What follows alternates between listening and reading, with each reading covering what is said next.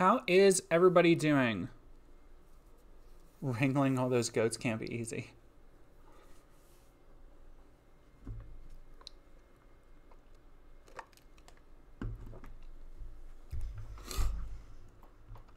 The legend, dupe face. I appreciate that.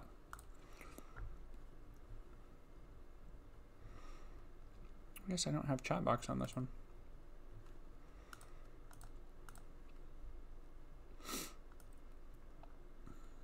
No, wait. Hey, trans girl Jade. Hello, Jackie Sins. Oh, Patrick Dune. Perfect timing then.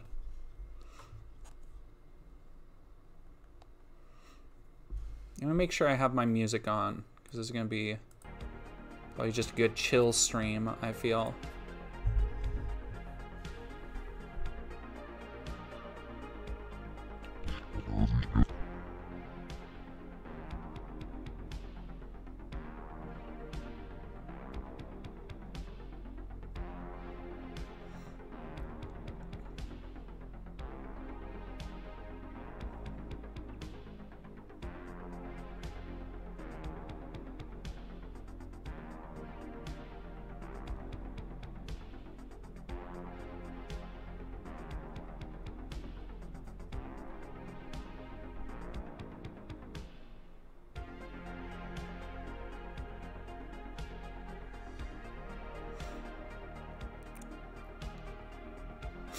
Oh yeah, I was gonna talk about, because I didn't know, so I wanted this, and we're still waiting for people to come in a little bit, but I wanted this to be like a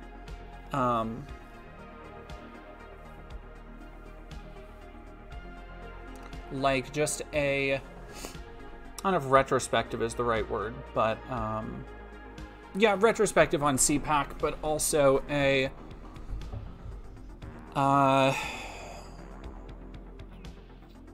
what's the word I'm looking for? A Q&A, now that I've hit 75,000. This is just wild to think about. 75,000 followers on YouTube. Still only at 3 on Twitch, so if you follow on Twitch, be sure to share.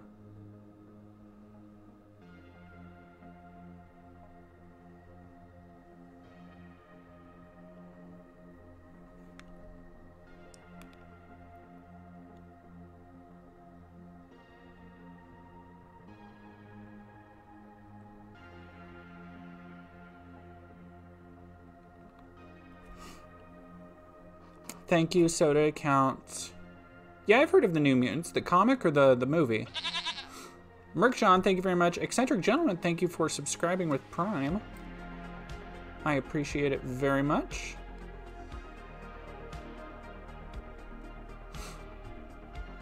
The Raider Gaming, Jordan, I love your CPAC videos. You did an outstanding job. Thank you. That you picked my dead name as your alias had me LMFAO. Thank you for popping off with the goats in chat. Yeah, Dead Domain, Dead Domain. Yeah, no, I didn't see Walter. So here's the thing. I didn't recognize Walter.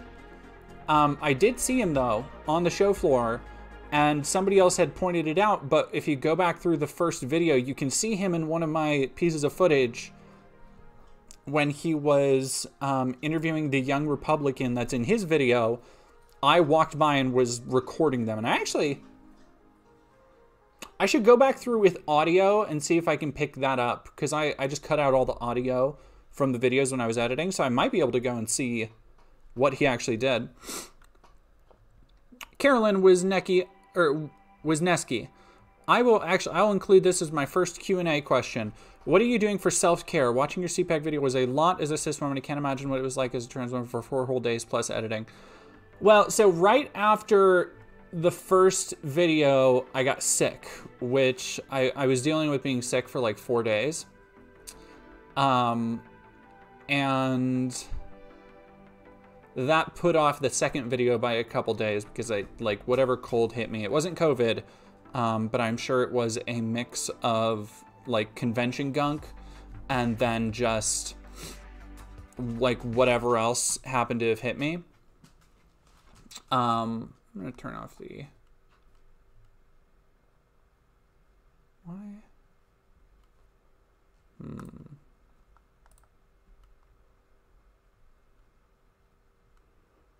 I don't have, why is that?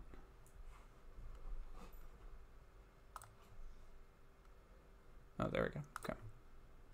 Turn that off. And so being able to like come home and relax a little bit was nice. But essentially, once I got home from CPAC, I just literally jumped right into editing.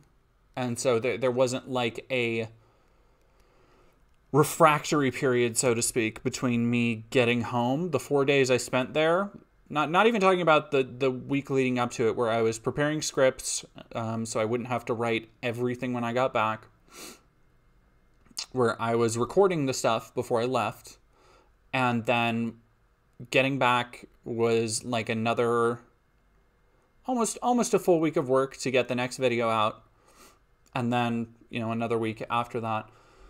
So I've been not sleeping great and not eating great, but I have been. Yesterday, after the premiere, of course, I did take kind of the rest of the day off, and today has been a likewise. I had my facial electrolysis today. But today has been likewise a very kind of just chill, more relaxed day. Dragos Ardelian, tell us more about your convo with Michael Knowles. My conversation with Michael Knowles was literally everything you see in the video is all the words I said to him, because he was very popular and he was on his way from several. So if you look at the video, there was the media gallery, which was essentially just like all the podcasts and radio shows and everything. And he had back-to-back-to-back appearances at those. And in between, I kind of forced myself into a group of college Republicans that were trying to get like pictures with him and stuff. And so it was literally like his handler. I had to wheel and deal with Michael Knowles' handler because he was telling me like, oh, you know, like Michael's got to be, he's going on stage next and you've got to like hurry up. And I was like, okay, just like really quick, like literally the question I want to ask him, it will take less than a minute. And the handler was, you know, for being Michael Knowles' handler, was very nice. He was like, yeah, okay, just like be quick about it. And I was like, yes. And so literally everything that happened with Michael Knowles was me pulling out my phone to record, making sure we were both in frame, and then asking him about Matt Walsh.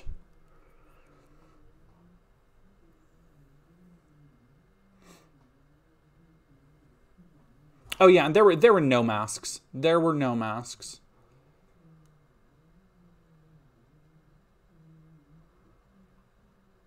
Oh, happy birthday, Oliver.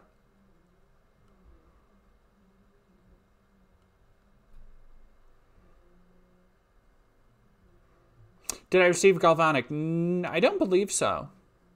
No, I've been, they have these different machines, and they do, so the thing I think that really helps preventing like redness and scarring is they do, God, what's it called?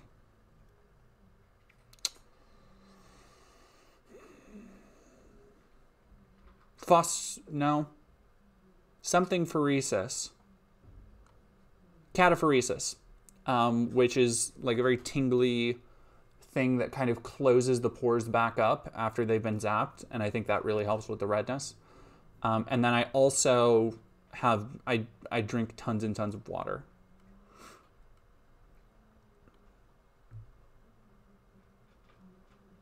Watch it, Maxie the Cat. Watch New Mutants for the lesbian subplot. I've been meaning to watch it. It's on my eventual weekend watch list. Maybe I'll do that this weekend. Shy Killjoy, how do you keep yourself safe online, both at CPAC and in general?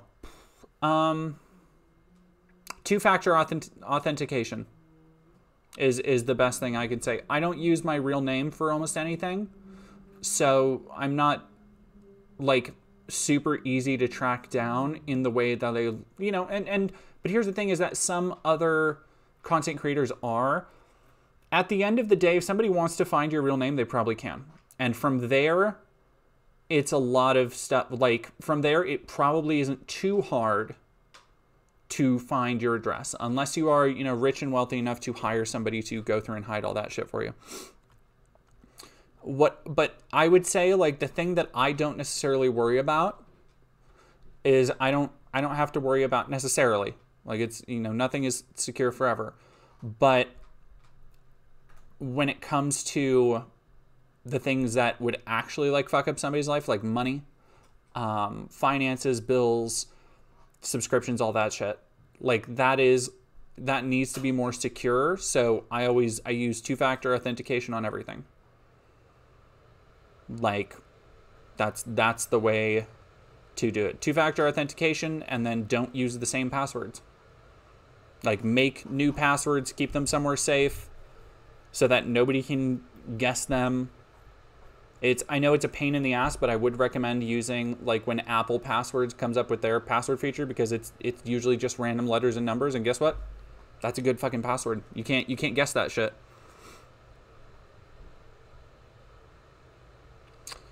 The Eccentric Gentleman, I found your content after your hate church videos, and I'm curious, do you have a backup plan ever if your cover is blown? I haven't been in any places where I think, like,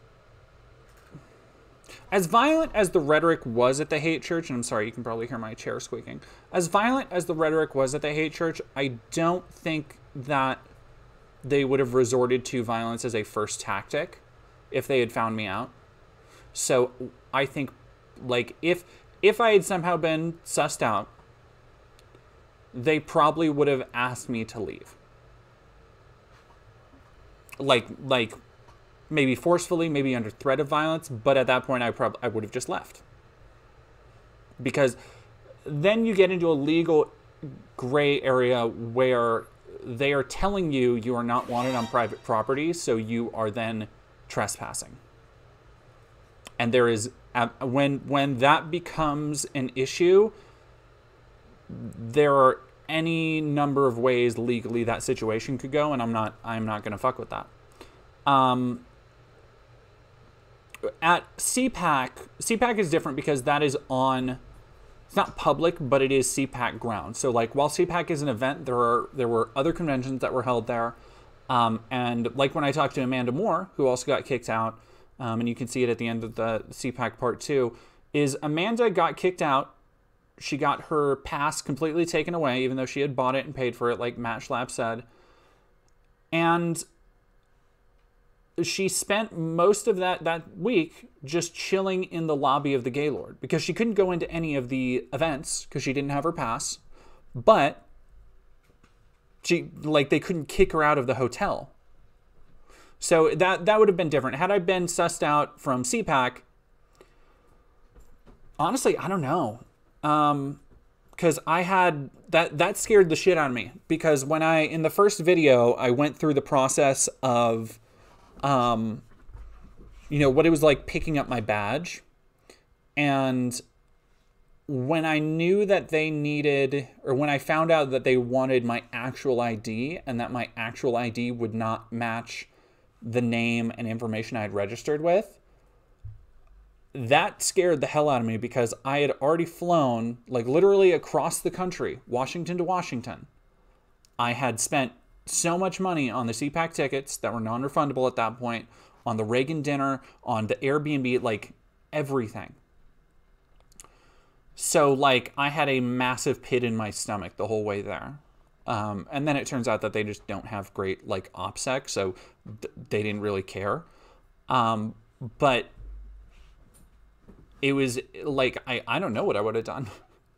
Like, I couldn't just leave. I don't know. I probably would have tried to get in good with the Nazis. Well, because they were wandering around the entire hotel, not just CPAC. Like, they were mostly just there to be weird antagonistic douches. And so I probably would have done what Amanda did and tried to, like, infiltrate their ranks and see what was up with them. And it would have been a drastically different piece. Drastically different piece. Yeah, Misha DeCalloway, the Reagan dinner was that sad $500. Thank you very much, Sean, for $20. Can't stay, had to stop in and say you're literally the best, and the CPAC videos are excellent. Thank you so much. I'm going to go get some water real quick because I am getting a headache already, and I'll be right back. Yes, hello, dog. Hello.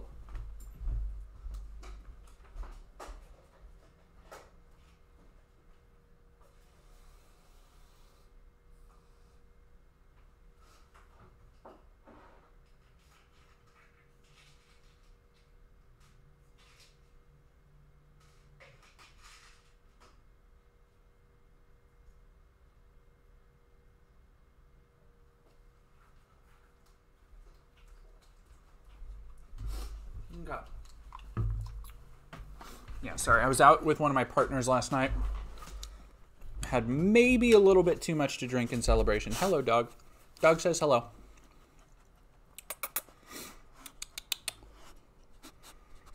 Puppet. Hello. Hello. Jordan Thompson, do I ever stop LARPing? When I was at CPAC, no. Because here's the thing. I would have loved to. My original plan, I talk about it in the first video a little bit. My original plan with CPAC was to go and every day, and this was ambitious beyond belief, just considering how big those days ended up being, but was to go take my notes for the day and then come home, write a script, and record it. That way it was fresh every day. That went out the window when my roommate, or I guess kind of housemate, was also going to CPAC. And he's Mark. He's the guy I talked to in the video during the car rides. Is that like I can't talk about how bullshit everything is when I have a literal, like, a CPAC attendee like sleeping in the room next to me. So yeah, I had to be, the only times I wasn't in character were when I was like alone in my room, because I had to be in character even outside of that, because the person I was sharing a house with was also going to the event, which was such a bummer. The Walrus, a lot of people have pointed out that Boba, and which I am a, if you can't tell, I'm a Boba fiend.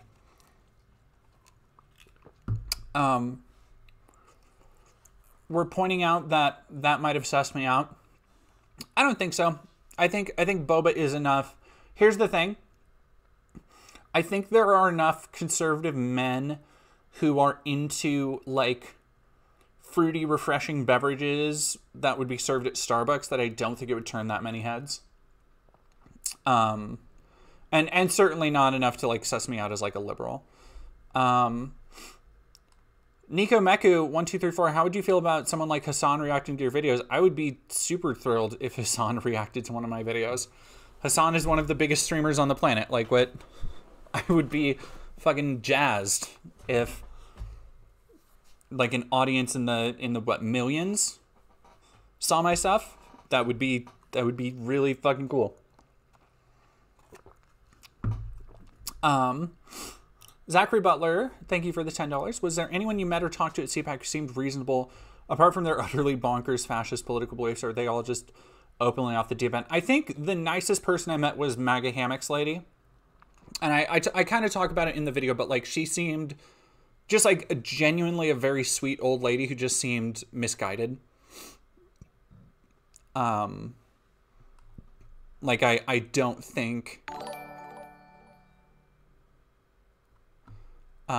Zachary Butler, yes, yeah, I just read that one.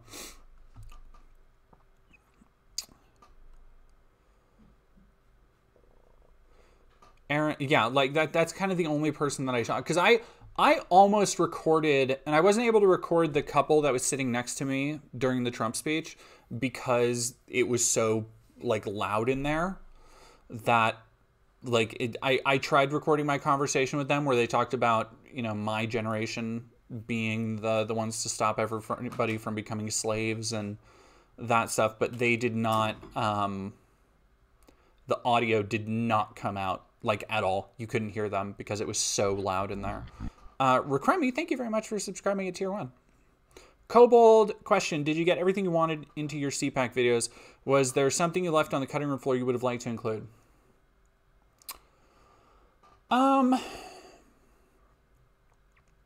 So that's the thing, is that I didn't like the things I expected from CPAC kind of happened, like weird bullshit talking points and like the things that I had planned for, like being able to go through the talks for the day and debunk their talking points and talk about who these people are and why they have such an interest, both financially or religiously or, you know, theologically, whatever, why they have such an interest in advancing this Christian nationalist platform. And what are you doing, dog? Okay, my dog wants food real quick. I'll be right back.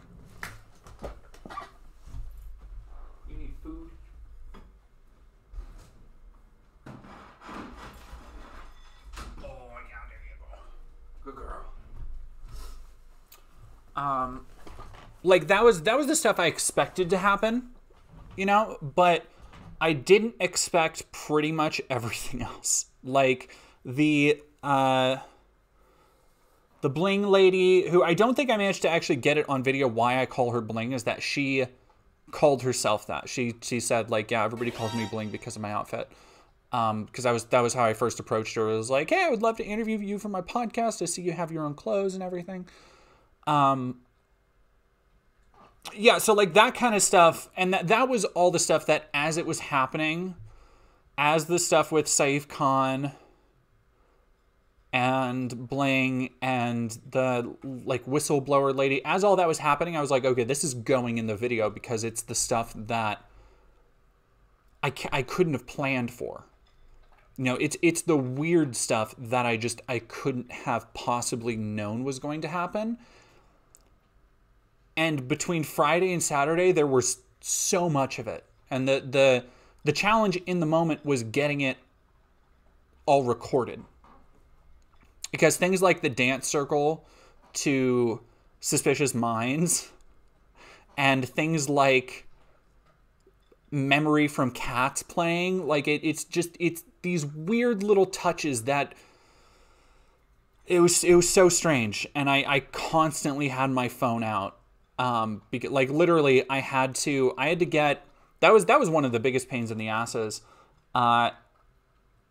So the first day I was there, my phone was like, you are using the camera for 3 hours at a time.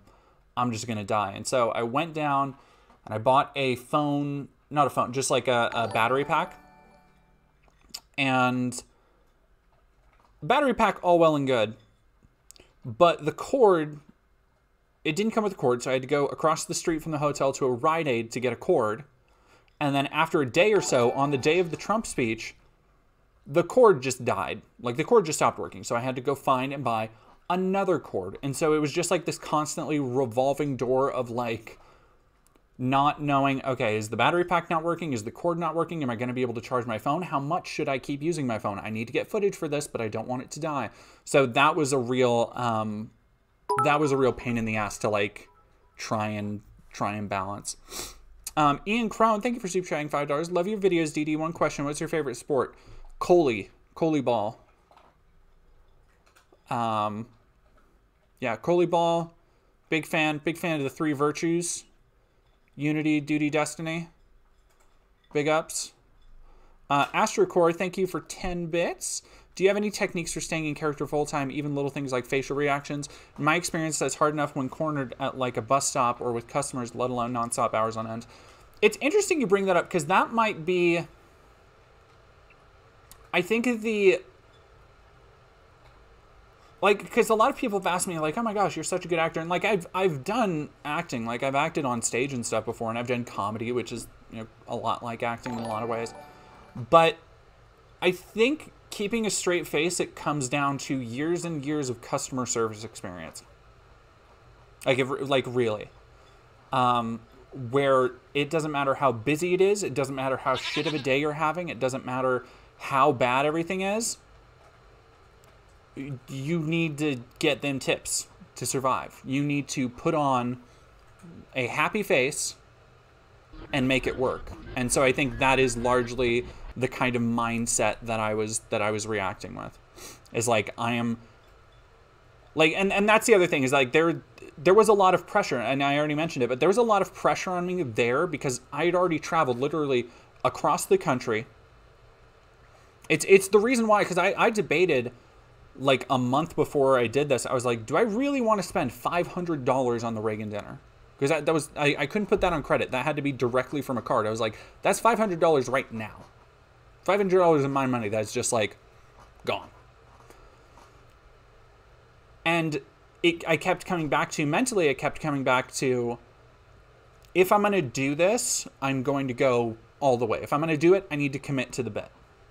You know, like I can't just go as like, and Walter Masterson does a different thing. Like he is much more satirical. He is much more loose, and he goes to a lot more of these events. I don't have that kind of, I don't have those resources. I don't have that ability. So that played a big part in keeping a straight face too, is that if I'm going to do this thing, if I'm going to travel thousands of miles across the country, spend thousands of dollars to attend this event with no guarantee that it will pay off. And I think with ad revenue and everything, I think, fingers crossed, it probably will. I will at least, I think, make back my money. Like, I need to commit to this. Like, I can't half-ass it. I can't treat it like a joke. Like, I need to go to this with journalistic intent. And that was, like, that was every time I had an interview, and I, like, every time I went into an interview, I knew full well they could say some bonkers shit, and they did, repeatedly, but I needed to be like, no, this is the job right now. King Kill, hazard pay for your work. Thank you so much. It's been super insightful. If you could talk with one of the attendees out of character safely, what would you want to say? Ask. I would want to talk to the MAGA mother. Give me 1 second. I'm gonna turn the heat down in here because it's getting a little hot.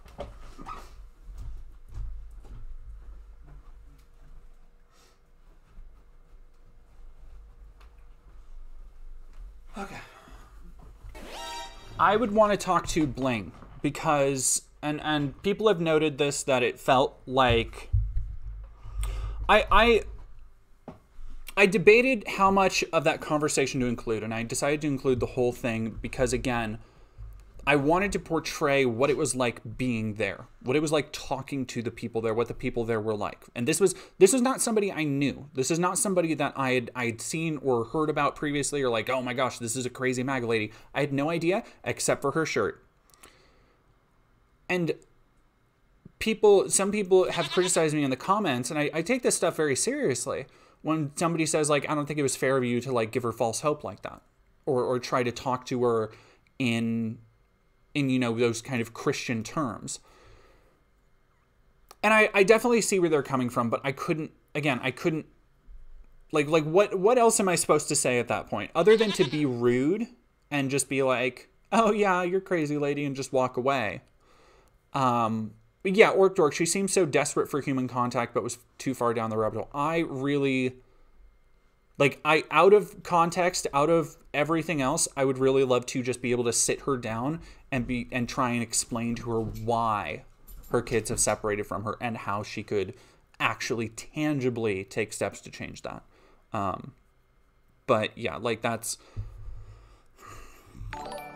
you know. Sorry, I need to catch up on these super chats.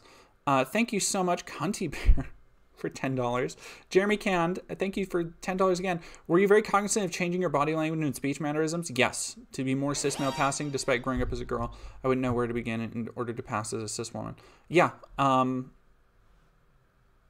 It's all very... It was all very overcompensating. And I think part of that is the caricature of, like, the character I was trying to create in Keith, who was always intended to be kind of, like, insecure in certain ways. But that is also a over-exaggeration to sell aspects of myself. Like, a lot of people have said, is like, my face is a lot more feminine now. My figure is a lot more feminine now. So going into that, I needed to, like, stand more rigid. I needed to, like, be more tense with my muscles and my stature to kind of sell the illusion. So yeah, there was definitely a lot of cognizance to that. AstroCore, thank you for 10 bits. Most of my customer service experience is customer satisfaction stuff where I can just blue screen while they yell. Little actual engagement needed. No, I've worked several years in retail, and I worked several years as food server, bartender, host. Like, so I've kind of done it all. Ugh. Yeah, Marco Dotto, have you heard about the situation with Sweet Baby Inc? I have. I am waiting for it to gestate into something bigger, which I'm sure it will soon, before I do anything with it. But I will cover it at some point because it's just so dumb. But meanwhile, I think everybody should go and check out Savvy Writes Book's latest video because she did a phenomenal just like it's 6 hours. It's a massive deep dive into the history of Gamergate. And so if you are not up to date on it, or you aren't sure of what Gamergate is or what people are talking about with Sweet Baby Inc., go check out Savvy Writes Book's latest video, because it is like, if you like my research work, you will love it. It's a phenomenally just edited, incredible work.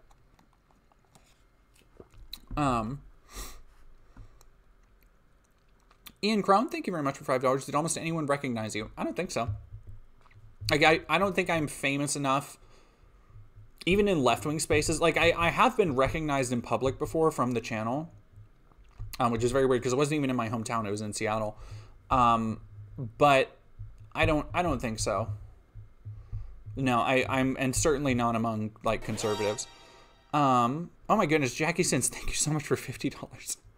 I hope I'm not getting this wrong, but you're non-bi, right?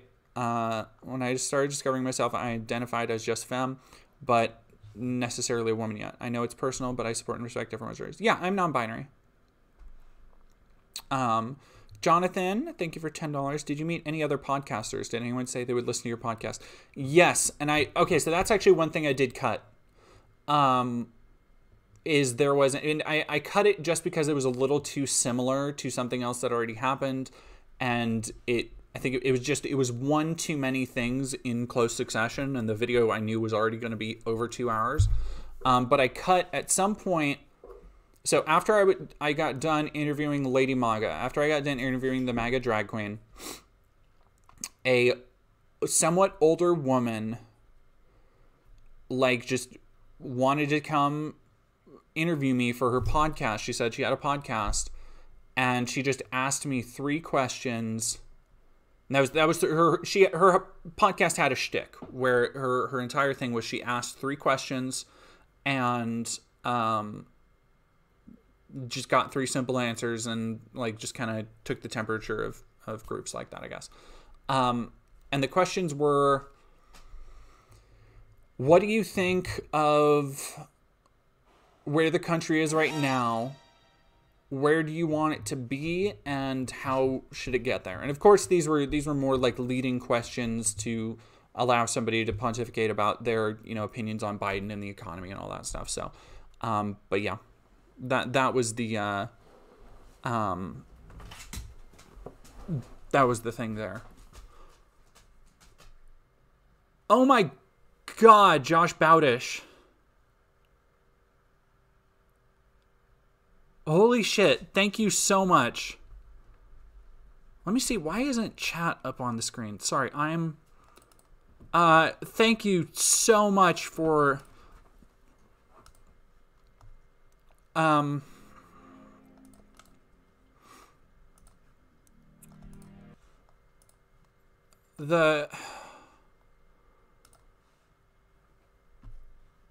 $500, oh my God.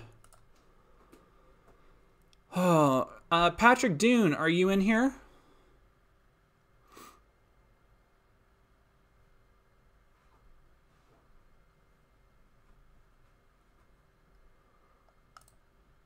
What's your name? Are you a boy or girl? What starter do you want? Thank you. Oh my God.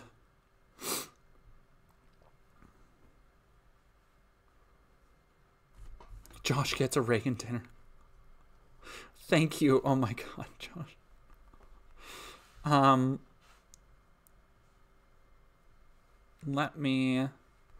I need to ban somebody real quick again. I'm curious, really quick, Sir Lightning, why you keep creating new accounts just to come in here and spam stuff that, like, you do know it doesn't, like, offend me, right? Like, I ban you because it's more annoying for everybody else if I don't. Like, it is, like, you can't, like, do you not have, like, seriously nothing better to do with your time?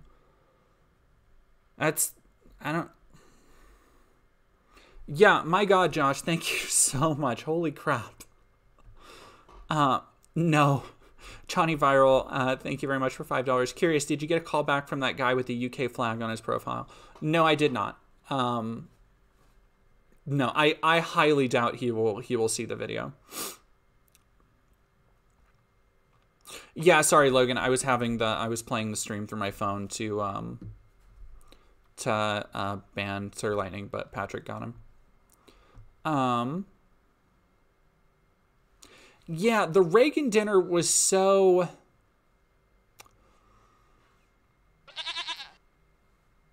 Like, I expected at least great food, you know? Like, I expected at least great food.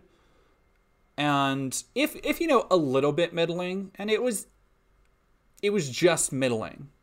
Like, I was telling one of my partners that if I had paid $100 for that meal, I would have been pissed. Like, if I'd gone to a restaurant and it was supposed to be a nice ritzy place and I had paid $100 for that, I would have been pissed. And it wasn't, somebody asked the eccentric gentleman, how do you fuck up a salad though?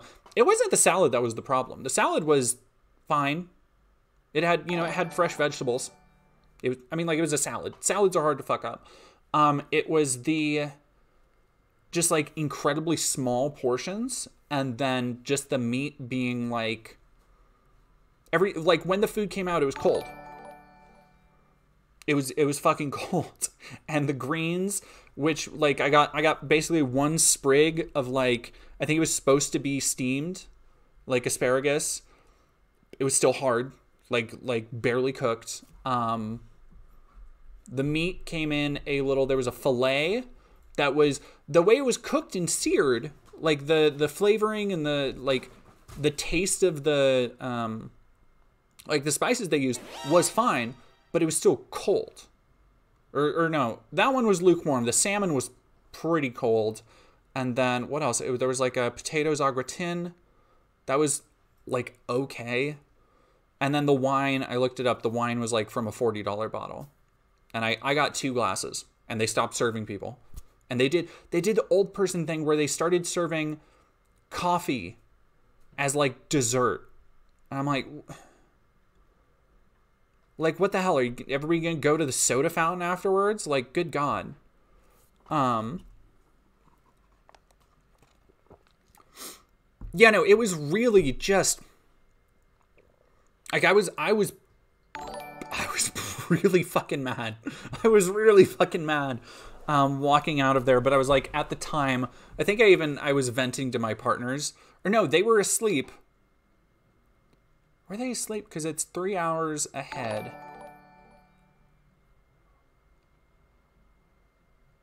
Yeah, okay, so it's 3 hours ahead that way. So they were not asleep yet.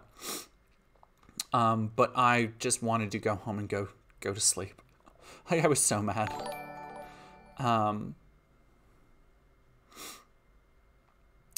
Thank you so much. Oh my goodness. Black Flag, thank you very much. Great work. I appreciate it. Thank you for the $9.99. Ashley Lehman, thank you for super chatting $1.99. Ring Banana, thank you. Rock Throw Doxed. I know. We will talk about that. I don't know if we'll get to it today. Like, we'll see. But I do want to go over that at some point. Zachary Butler, thank you for the $5. I like your nails, by the way. I'm a drastically more mask-presenting, gender-fluid dude myself, but you're absolutely aesthetic goals in some ways. Thank you. I decided to try, I have 5 different nail colors right now, and I decided to try implementing one that I just need to throw out because it's cheap, and once the air hit it, it does not, it just gets super goopy. And so all of my other nails are like very smooth. They turned out great, but then these 2 middle-ish fingers are just, you can't see it on camera, but they're just fucked up. And I hate it. Have more money than I thought. Have another 5. We'll be sending more. Thank you very much, Brutus. By the way, this isn't a Q&A where you just pay. I want to make that clear. You don't have to pay for me to answer questions. I will just answer questions. So if you like, don't worry about paying if you just want to show up and support. I have a new respect for you after going undercover. I've snuck into small conservative events, but I look like Zanky from Street Fighter, so I'm not at risk. Thank you guys very much. How does Grindr work when someone is not a traditional gay man? Is there other options? Yeah, I mean, you can list your So when you go on Grindr, you can list what category or clique you fall under, what genre. And so, you know, there's, I don't know, the only ones I ever look at are twink and trans, because there's a lot of overlap there. But then there's otter, down low, bear, rugged, daddy, leather is one of them. Like, it's for like every variety of masculinity, question mark. Grindr's kind of playing it fast and loose a little bit, but it's a queer dating app. Like I've seen on Grindr, like there are plenty of times that you can go on Grindr and see somebody, like a straight couple looking for another dude, like, and it'll usually be, here's the thing, it'll usually be the woman's photo on it. And I've had times where the woman will even reach out to me. I had one that I posted, I completely forgot about this, but I posted it on Facebook last year and Facebook just reminded me. But it was a woman reaching out to me on Grindr, completely unsolicited, and they said, "My husband is having you tonight if you're down." And I didn't even respond. I was like, Jesus Christ, that's bold. Which is that's the way Grindr works. Logan MC, thank you for super chatting $1.99. Ha! Schumers. Grindr just recently added side position, so it's not just top and bottom heteronormative anymore. The tags are still lacking, but I was able to set my profile to male and they, them at once. Yeah, you can do non-binary, you can do, like, there is a decent amount of customization there. So there's, like, plenty of, like, people that would fall outside of cis passing or DL. Like, there's a lot of variety on Grindr.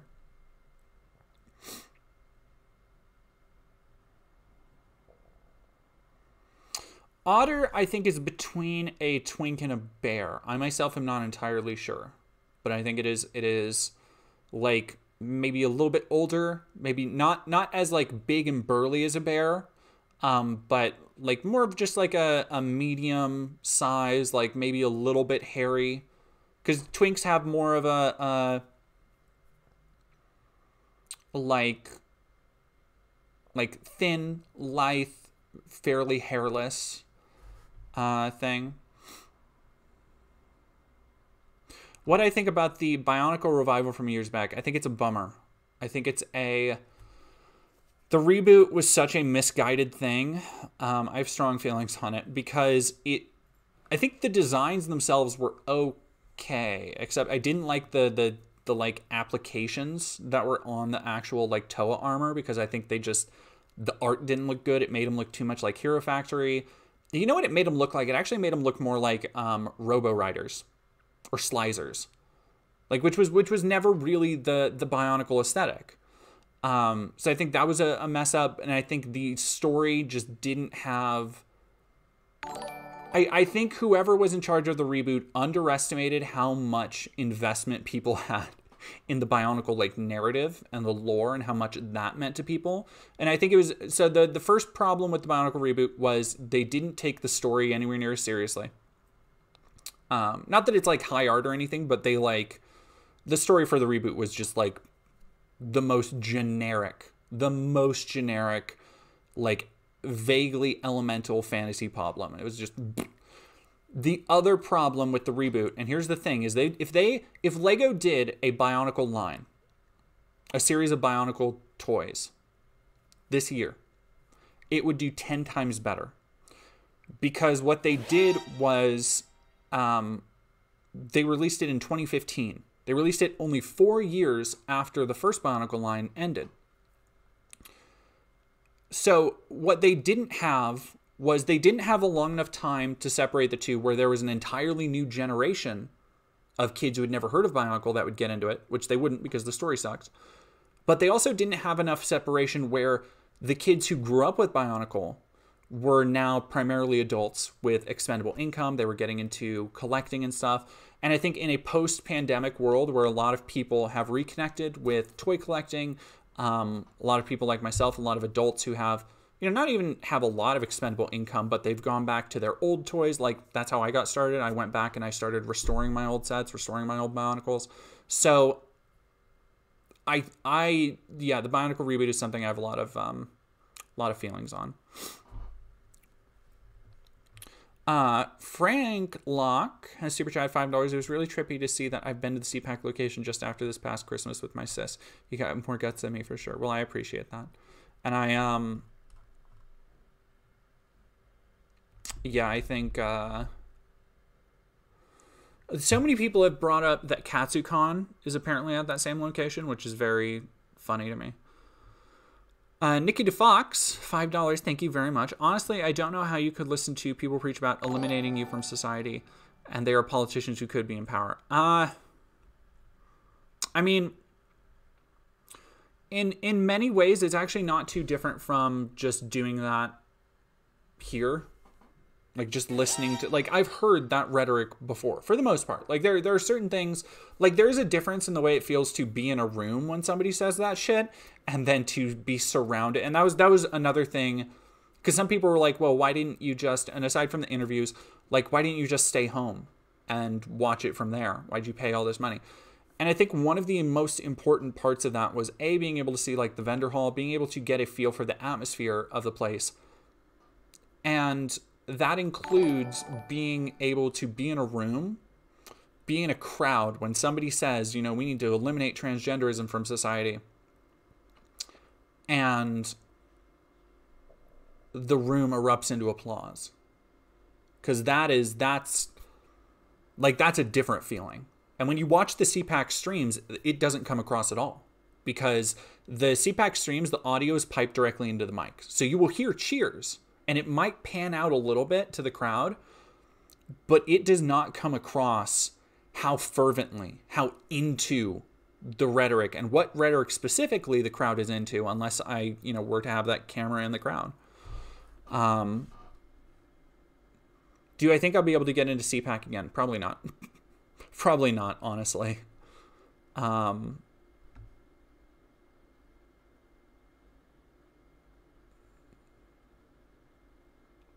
Did going to CPAC, Shy Killjoy on Twitch, did going to CPAC increase your motivation to do the work you do?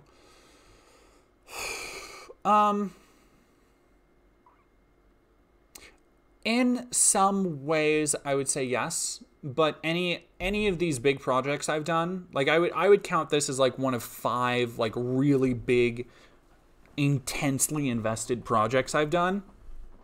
And the other one was right before this. And I would say those projects are the first Hate Church video I did, the Matt Walsh videos, because those were another like just massive effort where I was putting in like 5 to 6 hour days of just listening to Matt Walsh. The Spider-Man video, which underperformed, go watch that video if you haven't yet. And then the anti-Semitism video and this. And like those are my big like research topics. And after every one, I have a period of like brief, I don't want to call it burnout because it doesn't come necessarily with depression, but it's just like I do need a reset period. But I haven't lost, like after all of the horrendous shit I've looked through, all of the stuff, all the research I've done, I still haven't lost the inspiration to continue finding new things to cover, but also just the want to bring information to people. So no, I don't think it's dissuaded me in any way. How was Bukele received at CPAC? Very well. Like I didn't show it. I did watch some of it later, but I didn't want to break it all down because again, I only wanted to really cover what I was there for. Because again, I wanted to give a first-person experience, so to speak. And so I didn't cover literally every talk at CPAC, just the ones I was there for. But yeah, no, my roommate loved him and mentioned him. You can see in the first video, he mentions really loving that guy. Jason Thompson, goodness gracious, thank you very much for super chatting 50. How do you do all this research and work on these hate groups and not get depressed? I do. I think,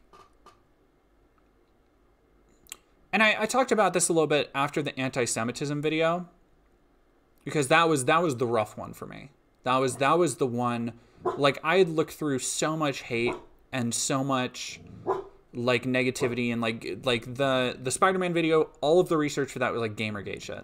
You know, the Matt Walsh video, all of the research for that is just blatant transphobia, blatant racism.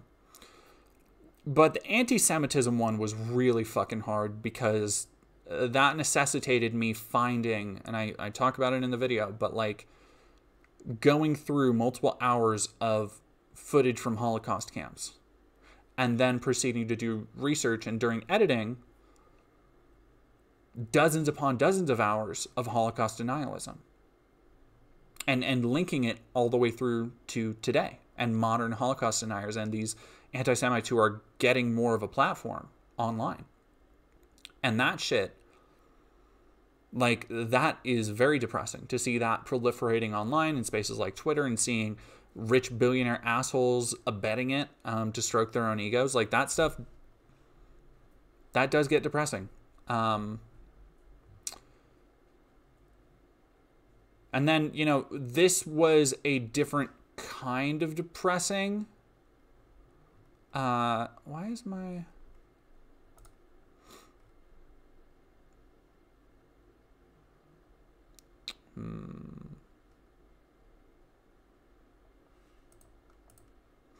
What the dog doing? The dog is doing a heckin' woof. I don't know why my... Yeah, the chat is frozen for me on my end, which sucks. Oh my goodness, thank you very much, Jonathan, for super chatting 25. Subscribe, you fools. Yes, please do subscribe. Okay, never mind, it's back. But yeah, no, I don't... Taking time off and taking time to myself and reminding myself that there are good things, like my animals have been very helpful to me in supporting me, and like my animals are very nice and sweet and empathetic, and they come cuddle me. I have two incredibly loving, wonderful partners who were there to support me the entire time, who wanted, you know, constant updates on my safety, and they wanted to know how it was going. And like, so I think a lot of it comes down to surrounding yourself. Dog. I don't have anything for you. I don't have nothing for you. I love you. I think a lot of it comes down to surrounding yourself with things that remind you it's not all bad. Because especially in online places, especially in like the places that I'm always on, like I'm on Twitter multiple hours a day. And I probably shouldn't be. I'm really trying to curb that and cut back. But even aside from that, like, there are healthier ways to spend your time and mental energy while still acknowledging. And my mom doesn't do this. My mom is the polar opposite, right? Where my mom basically has shut out most news because, and I think it's part of the fact that she is coming into realizing later in life that the conservatism that she grew up with is not the same one of today. And she is reaching this point of cognitive dissonance, and the only way she can react, and this is my personal belief just from observing her, the only way she can react is to shut it all out. To be like, okay, well, Democrats and Republicans are bad, and I just don't need politics. And that's a very privileged stance to take because, like, you know, I covered a little bit in the video, but like some people can do that because the politics don't actually affect them. I can't do that. I'm a trans person. Like, I don't get to have that luxury. But at the same time, like, you don't have to, it is a conscious choice to allow yourself to be overwhelmed with the bad, to doom scroll and to only think of the bad things. And, yeah, my advice, if you want to do this kind of thing and not get depressed, is to take breaks. And I realize that I have a higher threshold for this shit than a lot of other people. Like, a lot of other people. Like you know, we've done multiple hour streams. We did, as soon as I got back from CPAC, we did a like 3-hour stream on Next Benedict and Aaron Bushnell's Immolation. Like, that's heavy shit. And that was rough for me to do, but like some people, you know, I have people in the chat, and you know, I don't mean to say this to diss anybody, but like some people will got halfway through the next thing and we're like, I gotta go. I can't handle this. And that's fine.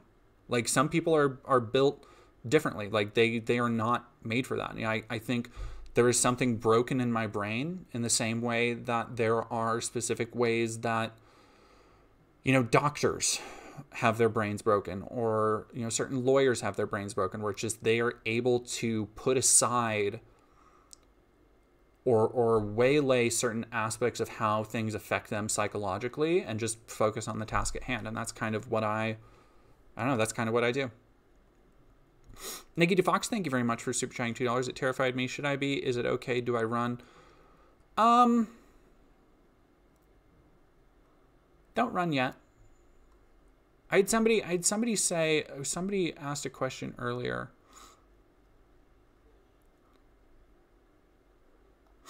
$5 from Nikki DeFox. If the worst happens and Trump does come to power, should I flee, revolt? I'm legitimately kind of scared of this stuff going on. I talked about it on the stream the other day when we were playing Modern Warfare, but I think the best thing you can do right now is be prepared. And that's going to look different for different people. But I highly recommend that trans people get into... and again, this is not advocating anything more than knowing how to defend yourself. I am not saying that trans people need to take up arms and go raiding and roving on the streets. I don't want to see this clip on Libs of TikTok. But trans people should know how to defend themselves. Leftists, liberals should know how to defend themselves. Because shit rolls downhill. And if people feel... There are people in this country right now who want to kill people like me, who want to kill trans people, who think the world is better off if black people are dead, if Jewish people are dead. They've been inculcated in this far right space and these ideologies. And the only thing stopping them from going out right now and killing a queer person, killing a black person, is the fact that they know they would probably be put in jail for it. But when you normalize, and this is the entire reason why people don't want Chaya Raichik to have the platform she has, because you are normalizing these ideas. Even if Chaya Raichik, even if Libs of TikTok is not personally saying, you know, go out and hurt queer people, the things that she is pushing, the lies that she is indoctrinating her audience with, lead them to believe that were a queer person to get hurt, that is okay. That's why we've seen such an uptick in hate attacks. And there was a story I was reading earlier of, like, specifically, like, bigoted attacks in schools have skyrocketed in places that Chaya Raichik, or in red states that have been targeting, not Chaya Raichik, but in red states that have been targeting more trans youth. I think my dog, yes. Do you have, where's your ball? Where's your ball? Come on, show me. Show me, ball.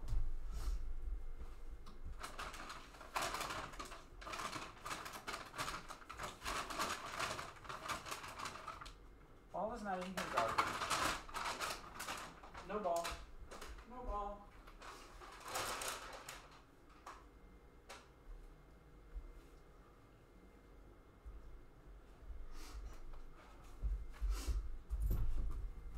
Okay, give me 1 second, everybody. I have some new treats for Lady. I'm gonna put in her toy, so everybody's gonna get to hear some Lady ASMR real quick.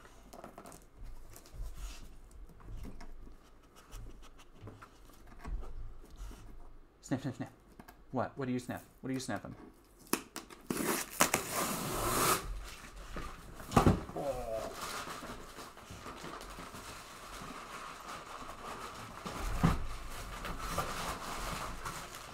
go. There we go. Oh, you're gonna like this. This is gonna keep you busy. Sorry, everybody. 1 second. So yeah, I would say that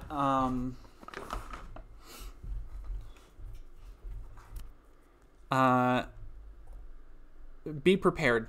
Like, I talked about this last night, but have a bug out bag, stay in contact with local, like, leftist organizations and trans people in your areas, have a support network, stay safe. Like, that is the biggest thing, is that even if, and this is evergreen advice right now, because trans people and queer people and leftists are in the middle of a culture war that is constantly advocating more and more violence against us. And the only way to really beat that is not to go out and be violent first, because that just affirms people's fears. The only way to beat that is to be safe and to be smart. And the way that you do that is you have support networks. You have people that you know and people that you trust. You don't go out, alone after dark and not tell anybody where you're going. Like, just be smart about everything you do. And it is just, yeah. All right, here you go. Good girl. Oh, she caught that. She's ready to chew.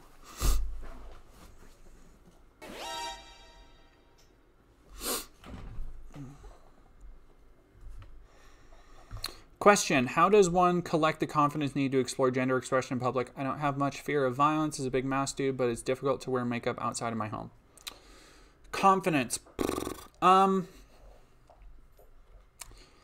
a tough one. Chat name for chat. That is, I don't know. There are days when I don't have confidence. And it is,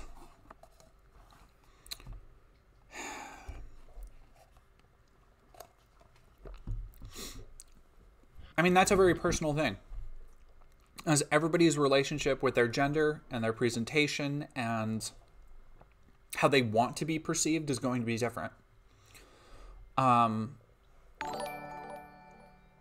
And if you, I would say the best thing to have is, again, have a friend. And this is not to say you need somebody who bullshits you. Like, you want an honest friend. But have queer friends, have queer people who accept you for who you are and who can maybe even help you with that. Who can maybe even do your makeup, who can maybe even show you how to do it a little bit more. Because here's my big thing. And I don't know how good you are at makeup. I don't know how long you've been doing it. But the thing for me, and I know a lot of people, a lot of trans people, a lot of non-binary people, when they start out with makeup, they struggle with it for a couple reasons. One, the quality of the makeup they use to start off with is not that great. Two, they don't really know how to do a lot of stuff. Like, they don't know how to do foundation, eyeliner, smoky eye, like that kind of thing. Like this, I have a very basic makeup look on right now, and it helps accentuate my eyes. It helps make my face just look a little bit more feminine. And I threw this on in like 5 minutes. And that's because I did that a lot. Like, I've done that a lot, and it takes a lot of time and effort to get there. So I would say Zarnia chest, yeah, just like it's something that you really have to, like, if you're talking specifically that you want to have a gender expression in public like that, yeah, I would say, like, when it comes to makeup, you got to work at it. Like, there's no easy way to do it. But the biggest tip I would give to anybody setting out and doing makeup for the first time is just take it super easy. Take it super, like, little touches go so far.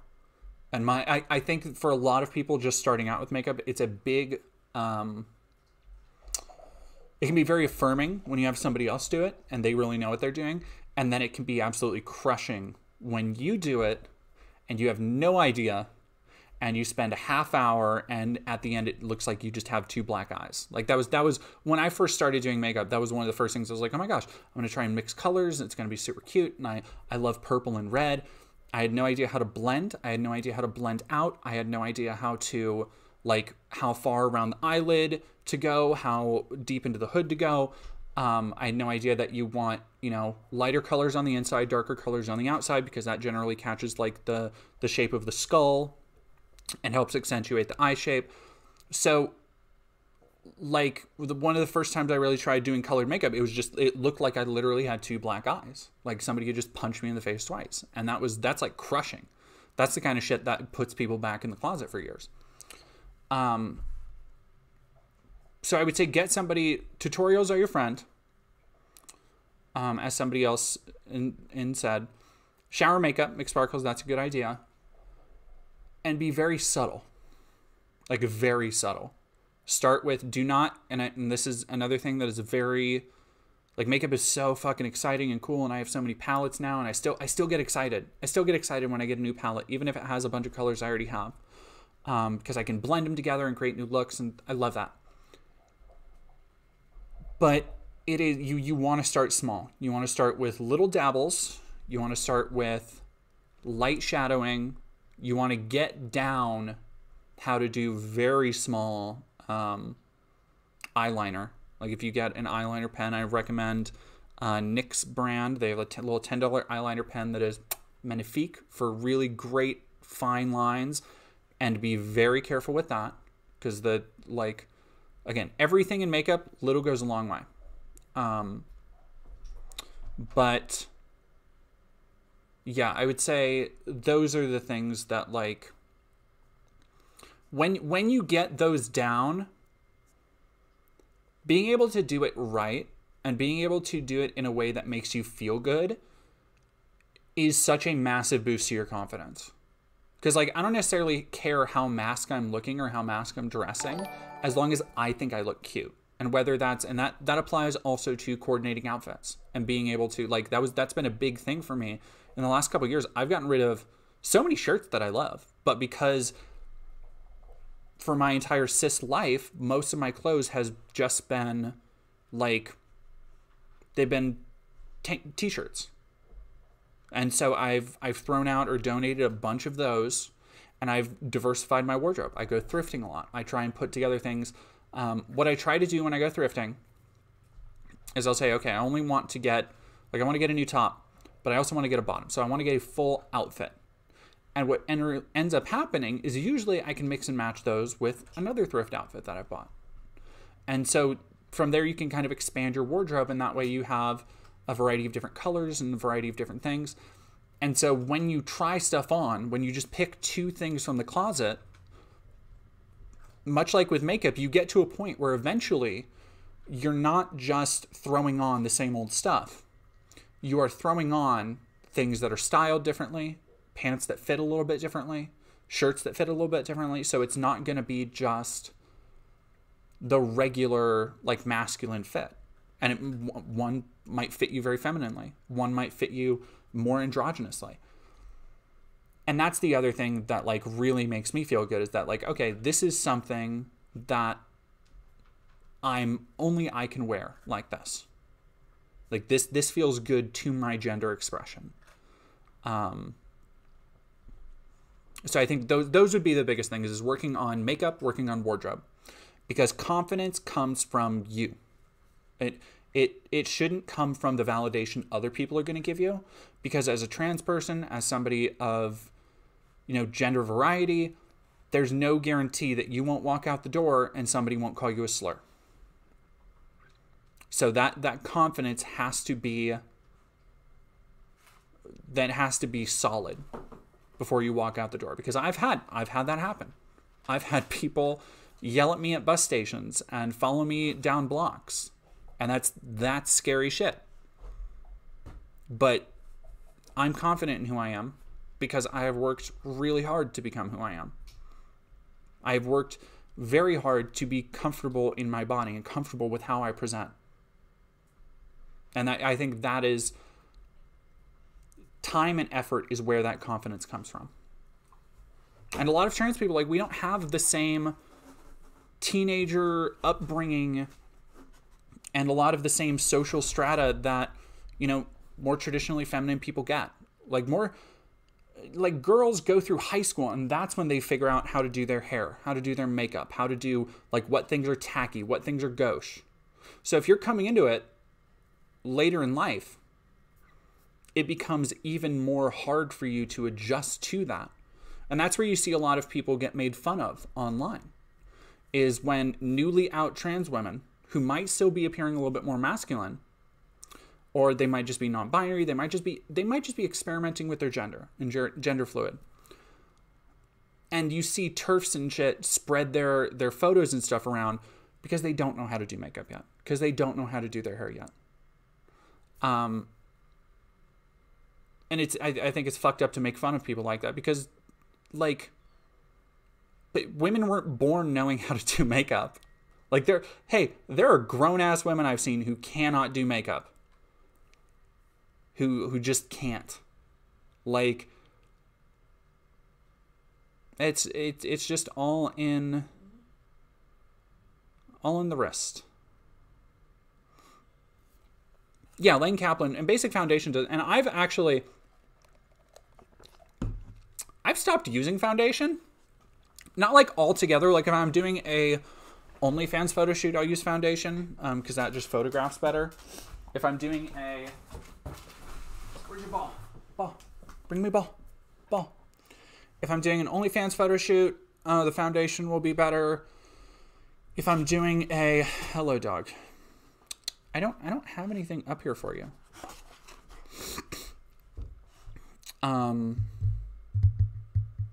Like if I'm going out, like for a really nice party or something, I'll do foundation. But by and large,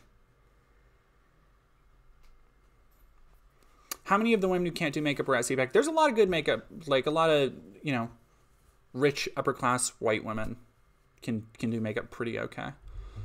Trans girl Jade, I've been trans for 4 years now and I'm still learning how to do makeup. Yeah, it's a thing that I think a lot of people, they get gender euphoria or they're very afraid to try it out.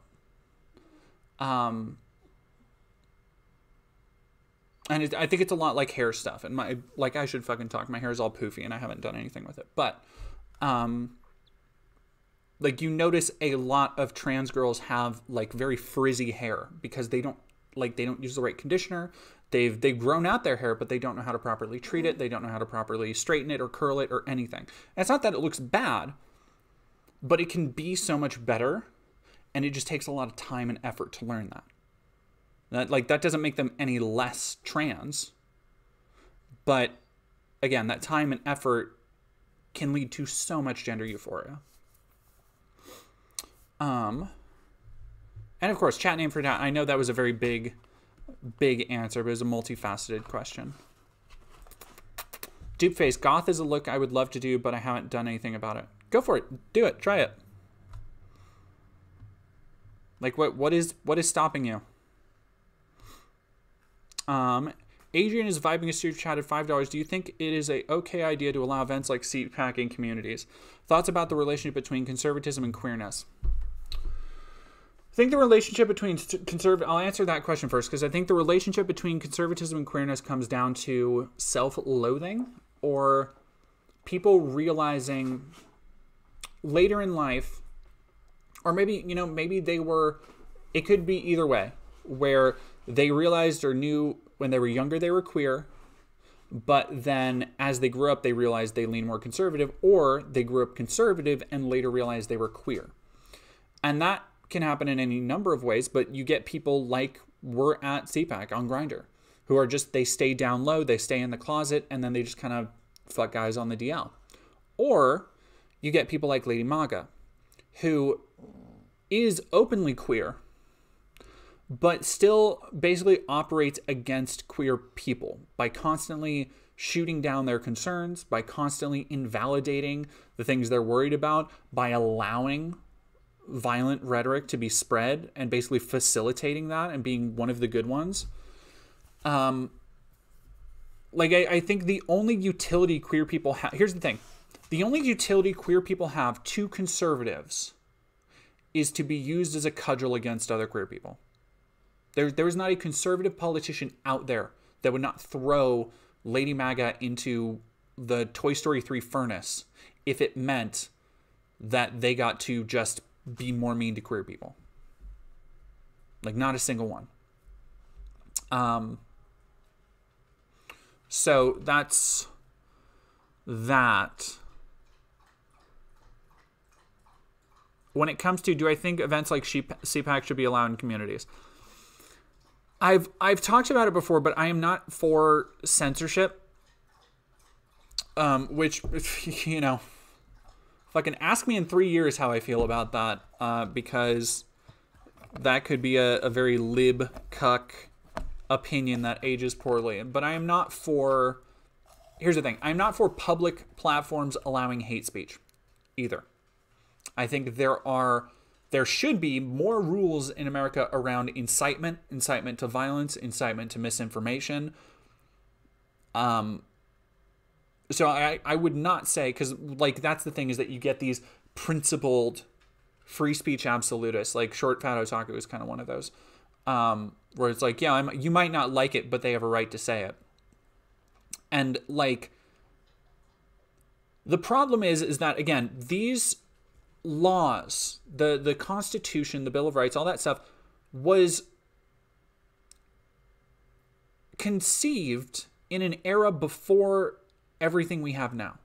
You know, for me, saying, oh, anybody should be able to say whatever they want in modern day is the equivalent of pointing to the Second Amendment and being like, well, this is why I should be able to own a minigun.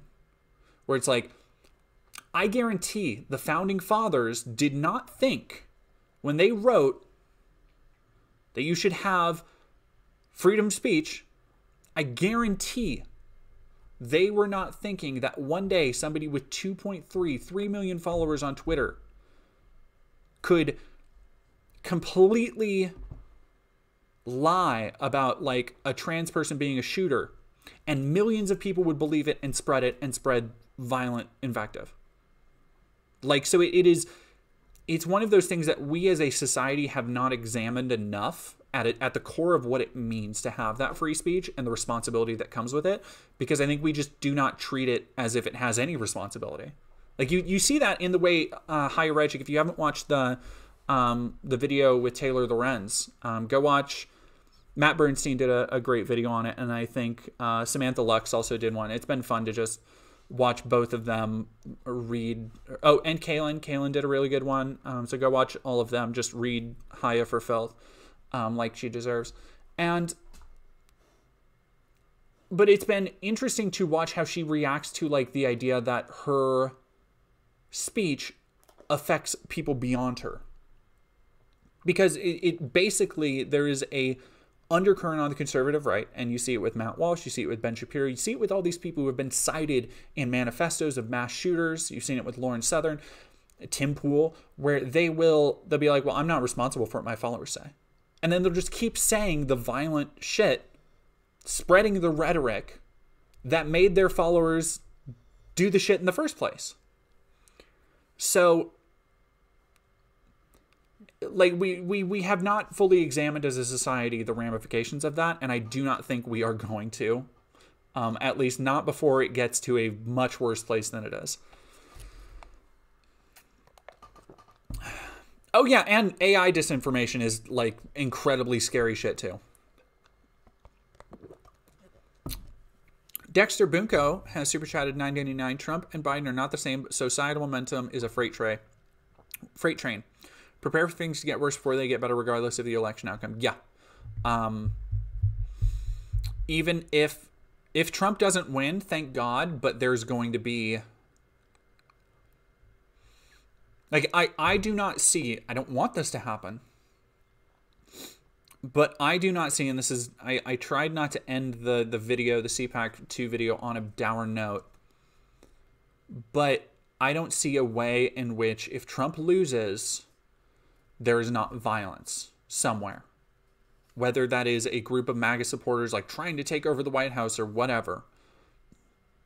Like, I really think it's like whatever the outcome, yeah, this is going to be a fucking bleak election year.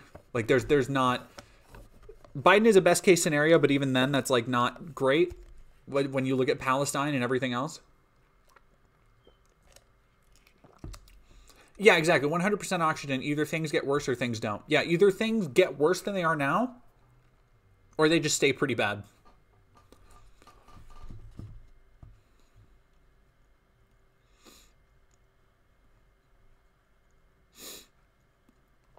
Zarina Chess. Finster had to prove that her nudes weren't AI by doing certain things just to not look AI. That is bizarre. I didn't know that.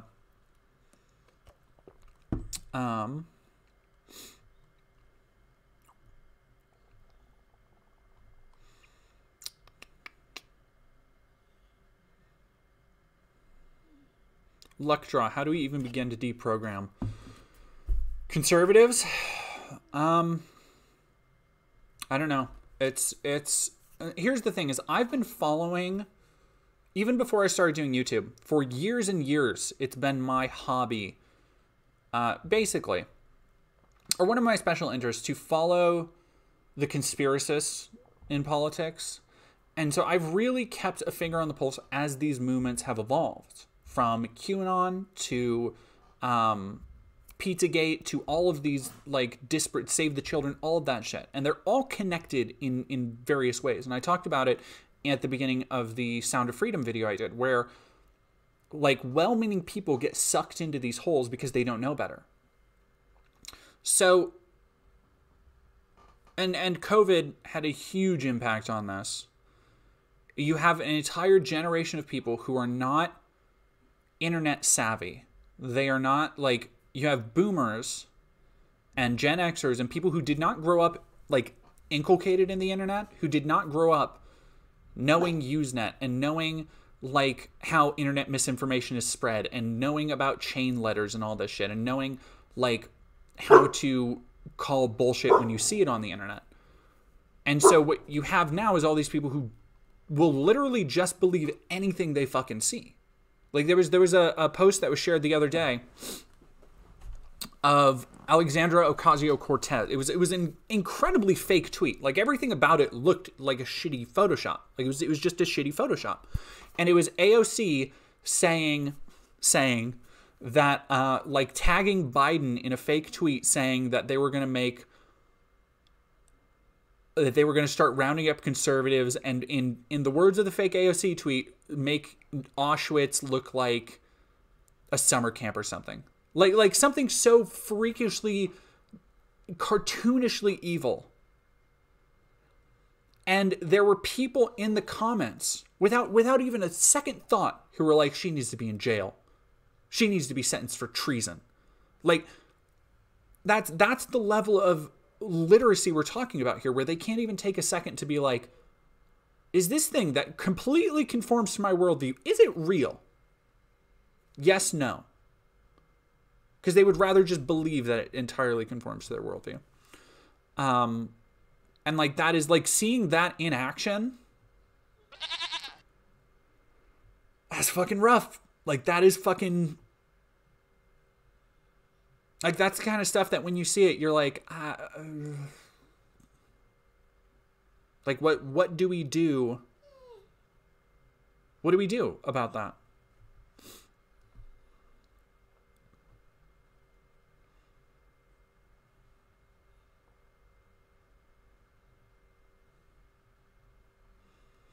Canola oil, it's kind of fucked that the media is more open to the hatred and bigotry of Trump than they are of Bernie or AOC. Yeah, that's because, like, at the end of the day, the people who run those newsrooms and stuff decide what stories get run. Doug, are you bothering me already? Have you already finished your toy? Goodness gracious.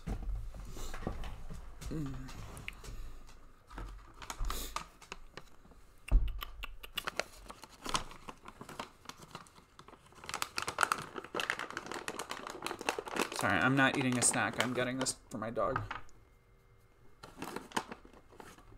Yeah, and that's the other thing, is that liberals will choose fascism over communism because, like, fascism allows people who are comfortable to continue living in comfort. Like, upper middle class... Hey, sit. Good girl. Upper middle class white suburbanites Like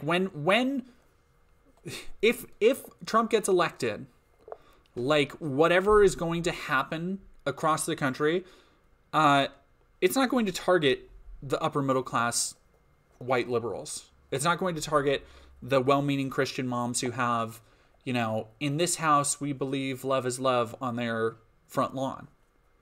It's going to target disproportionately people of color, queer people, people who are already indisposed in society.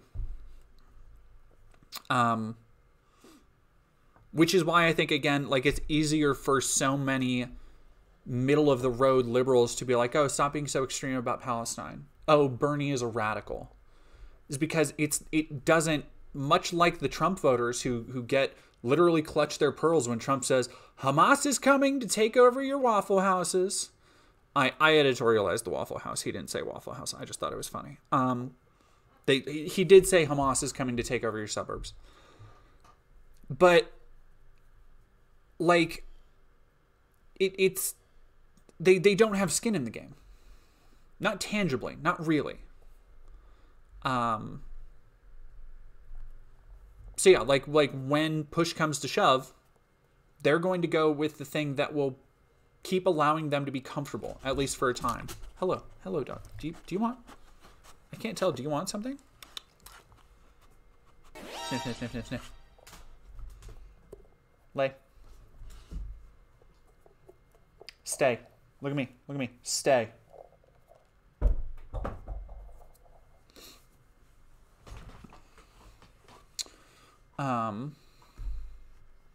Yeah, do we have any other questions about SUPAC? Hey, I see you. Sit. I didn't say you could go yet.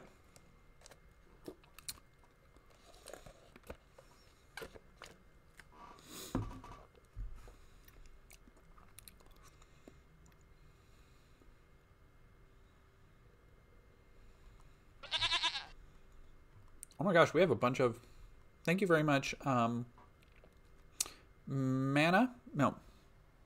Armaha. Maha. Thank you for following. Quentin, thank you for subscribing. And Crimson Snarf, thank you for following. The Eccentric Gentleman, were there any Trump flubs during the speech? Aside from the fact that the entire thing was just really pedantic and boring, no. Like, it was... Like, here's the thing about Trump, is that, and I mentioned it in the video, but he is a good speaker. Like, at a basic level, when it comes to telling stories and jokes, I fully believe he's full of shit, but he is good at telling a story. He does know how to keep somebody interested and invested. He does know how to introduce characters, and like, he does little voices, and he makes, like, it's a very basic showmanship, which is what he's good at. He has always been good at, you know, quote unquote, selling the sizzle. Not selling the steak, selling the sizzle. And that's his brand. That's what he does. So it's not surprising that he's good at that. But everything, like, the fact that it was all in service of just this empty, cloying applause was so disgusting. To just like be in the middle, in the midst of that, was just bleh. 100% oxygen. These people are unaffected until the puppet masters need to divert attention from real issues again. Then we get more fear-mongering and division. Yeah. Evericor. Do you have any more comments on the 2025 Trump plan? Yeah, Project 2025 is all right, let me read this super chat real quick. Aliobite, thank you for super chatting $5. Coming from a girl who is living in their car currently, don't be a doomer. There is always hope. I am sorry about that, Aliobite. And yes, there is always hope. Like, nobody should. If you want, here's my philosophy on it. And if you want a good little, because I can't imagine everybody's watched it. But go watch my video on Wolfenstein.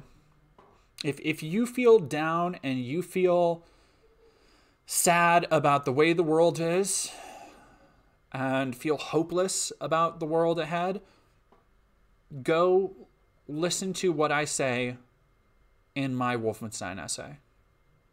If you hear my dog crying, that's because she's sitting, staring at her ball, and I haven't let her go yet. And so she's just staring at it, and she thinks I've forgotten about her. I haven't forgotten, baby. Good girl. There she goes. There she goes. Sweet baby.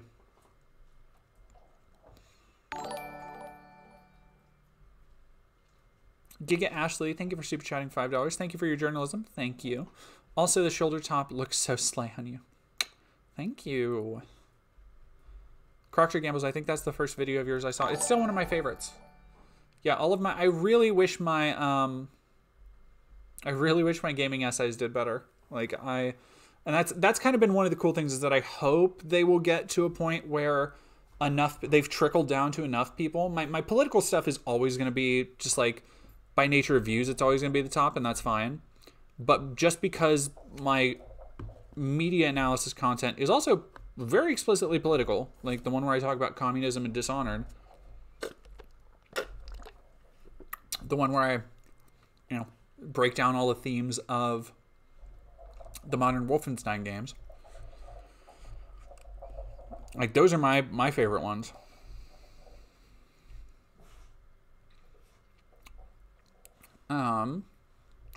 Lorraine Drosophilia, I super chat $2. Are they deaf to Trump's actual word? Yes, I think so. Like, I sincerely, they don't see an issue with every extreme measure they see as justified. Like, that's one of the things I wanted to get across in the CPAC video, is that, like, when Stephen Miller, who, by the way, I haven't talked about it enough, Stephen Miller is one of the most disgusting, like, skin suit wearing psychopaths I've ever been in a room with. Like, most everybody I encountered at CPAC, deeply broken, depraved, evil people for sure.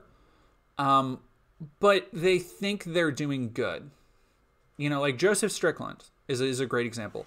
When I was in Joseph Strickland's presence kind of constantly, like, the dude was just out and about, which surprised me the whole time. He was just out talking to people and stuff. And like, but just like listening to him talk, listening to him, watching him interact with regular people, Joseph Strickland gives off a warm presence. He believes and has perpetuated awful bullshit. But I do believe that he thinks he is doing good for the world. Stephen Miller, just watching him interact on that stage, seeing him work the crowd and get them frothing like he was, seeing him juxtaposed against I think there were 3 other panel members there, and the way that he would just get so venomous and vile over the littlest things. Like, he is a truly, like, just depraved personality. Like, you look at,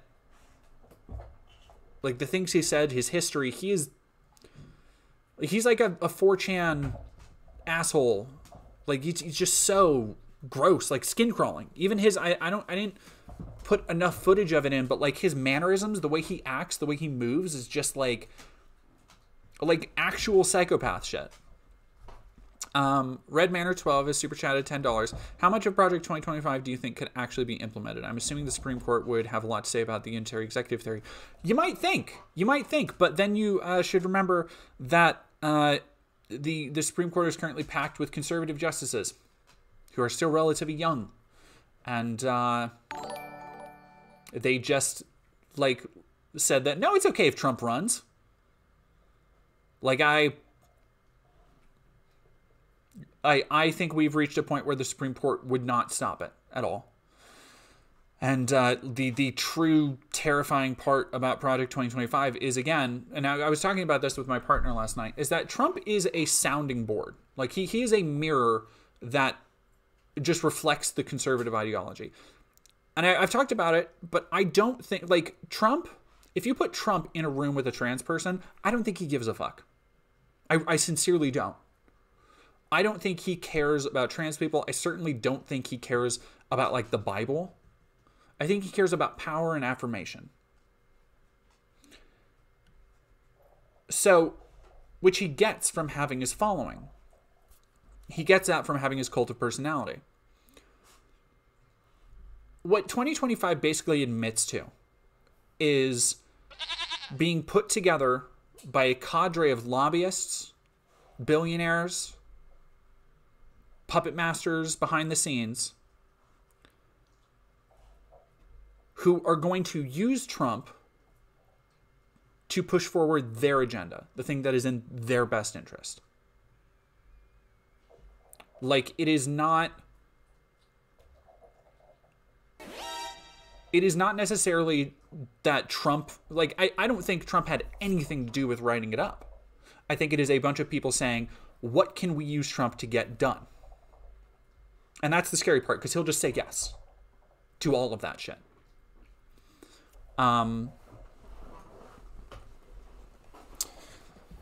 Yeah, no, Henry Ton, did you see John Oliver's segment on the Supreme Court justices? It's wild how they get away with everything because they regulate themselves. Yeah, no, the Supreme Court is fucking busted in this country. And, yeah,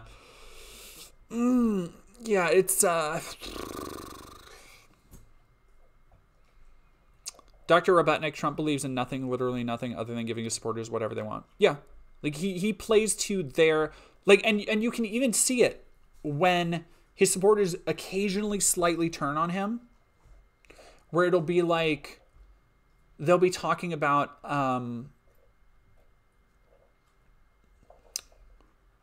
like COVID, where he'll say, like, I got the vaccine. You don't have to get the vaccine. I got the vaccine.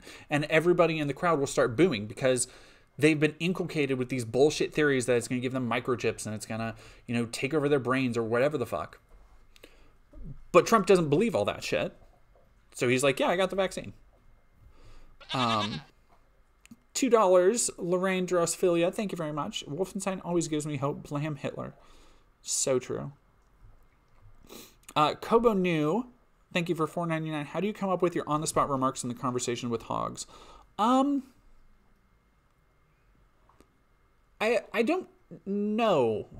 Like, I don't want to toot my own horn too much, but like listening back to the CPAC video, and when I was editing it and editing through what I was saying to like the reporters and saying to like the lady, like when I just started spitting game about Jesus, I have no fucking idea where that came from. Like I was just in the mindset.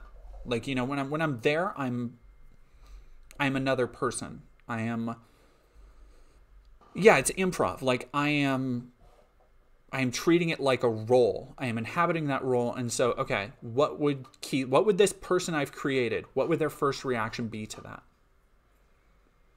And it wouldn't be normally like my real reaction. If somebody were to tell me those same things, like, hey, I believe this and my kids don't talk to me anymore because of it.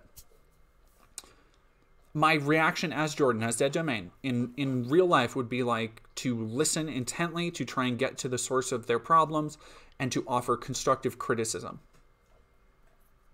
As Keith, my reaction was to put the blame off essentially on God, on trials and tribulations. So it's not a... You know, it is that character. I am inhabiting that when I'm there. Zolar Huss, do you have to like contact those news agencies and interview you to say, hey, I was undercover, then I am not an actual conservative? I don't think so. I've checked and I haven't been able to find anything published on me. I don't think they're going to, because A, it's been a little while. B, so much of the CPAC packages that I saw, super fucking short. Super fucking short. I watched a Channel 4 anchor. I think I showed it in the first video. A Channel 4 anchor from the British Channel 4. Channel 4 anchor was arguing with Bishop Strickland. And they were sitting there arguing for like 15 minutes.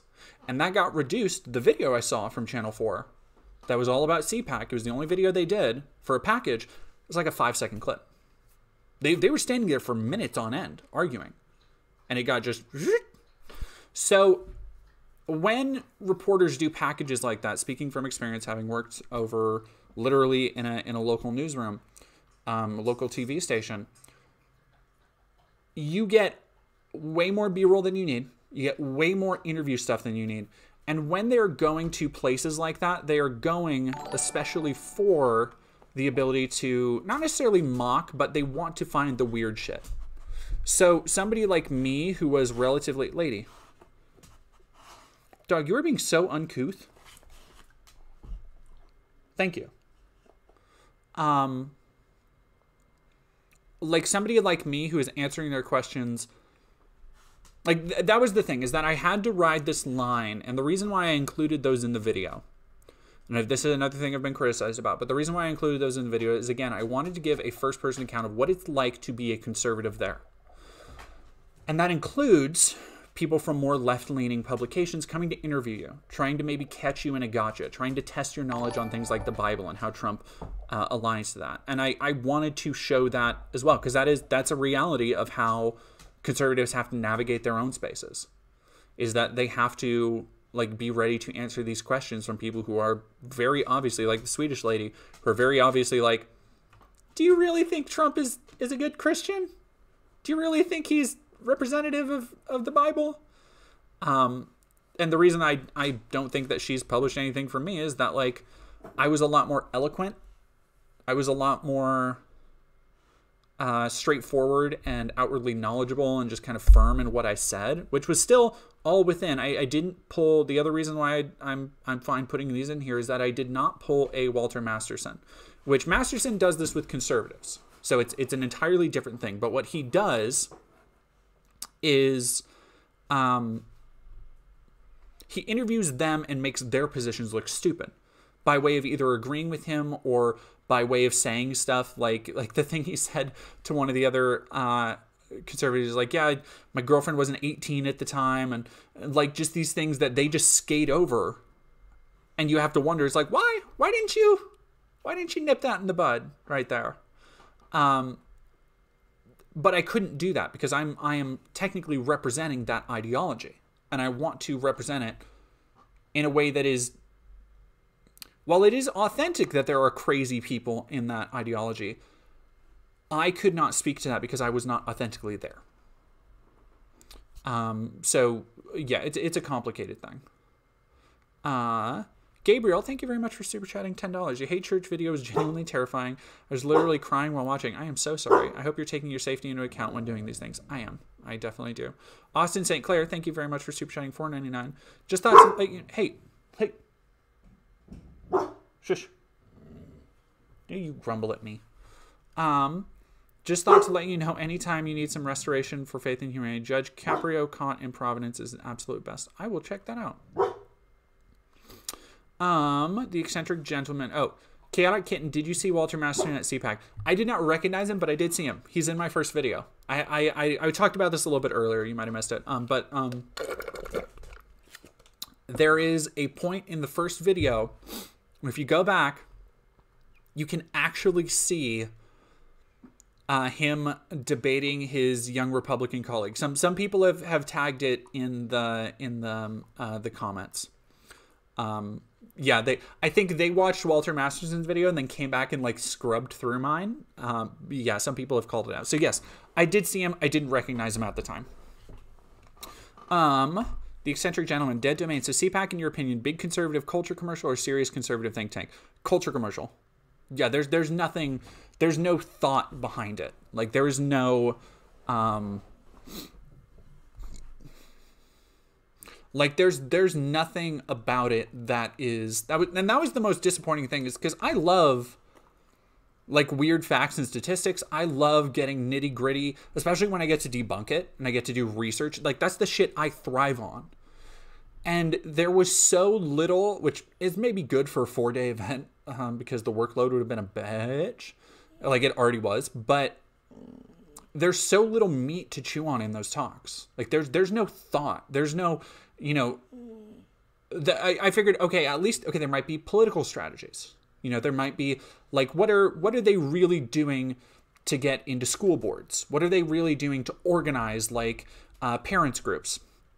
Whether that's against the wokies or trans rights or whatever. Like what really is conservative political strategy, and how did they come up with it? None of that shit is there. At the biggest gathering of conservative minds of the year, none of that shit showed up. And it's literally, it is head empty politics. It is literally Matt Schlapp and Donald Trump and everybody who attended it just opening up the brains of the audience and like a baby bird just vomiting buzzword salad just right into their craniums. And then patting him on the head and giving him a Trump shirt. Like it is just the pure crass commercialism of like unfettered Reaganistic capitalism meets Christian nationalism. Somebody asked, can you give one word to describe CPAC in a nutshell from Misanthropic?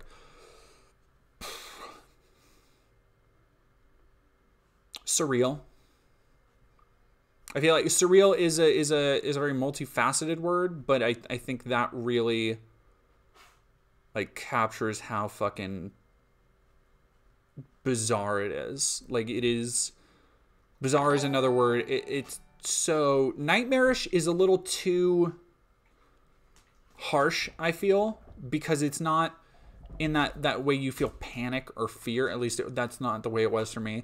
I think Lynchian might be a good way to describe it, because it is there was something about it that is dark and strange and wrong in a way that you can't quite like always identify easily, but you know it when you see it. You know that like, okay, there's something fucking cooked here, even if you don't know why. And so yeah, I would say lynching is a good way to describe it. I need a haircut.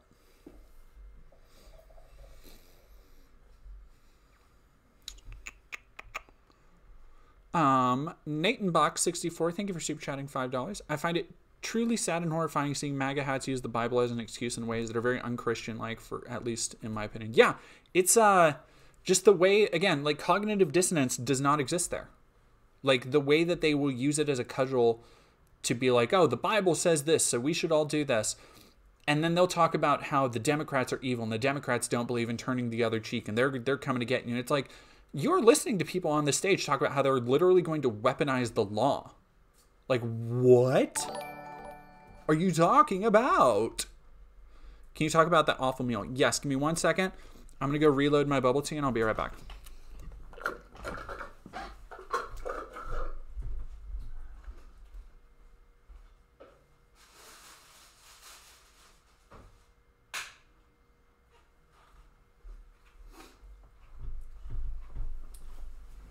Oh, bubble tea reloaded.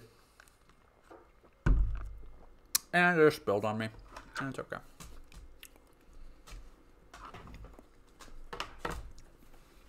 Hey dog, do you mind? Do you mind, pupper?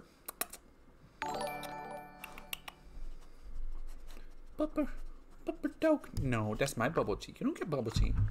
No bubble tea for Popper. No bubble tea for Popper.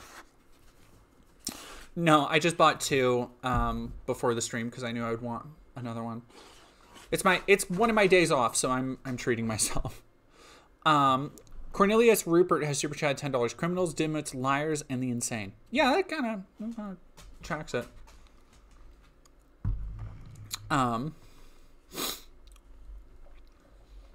This is, which one is this flavor wise? This is a peach jasmine fruit tea with tapioca.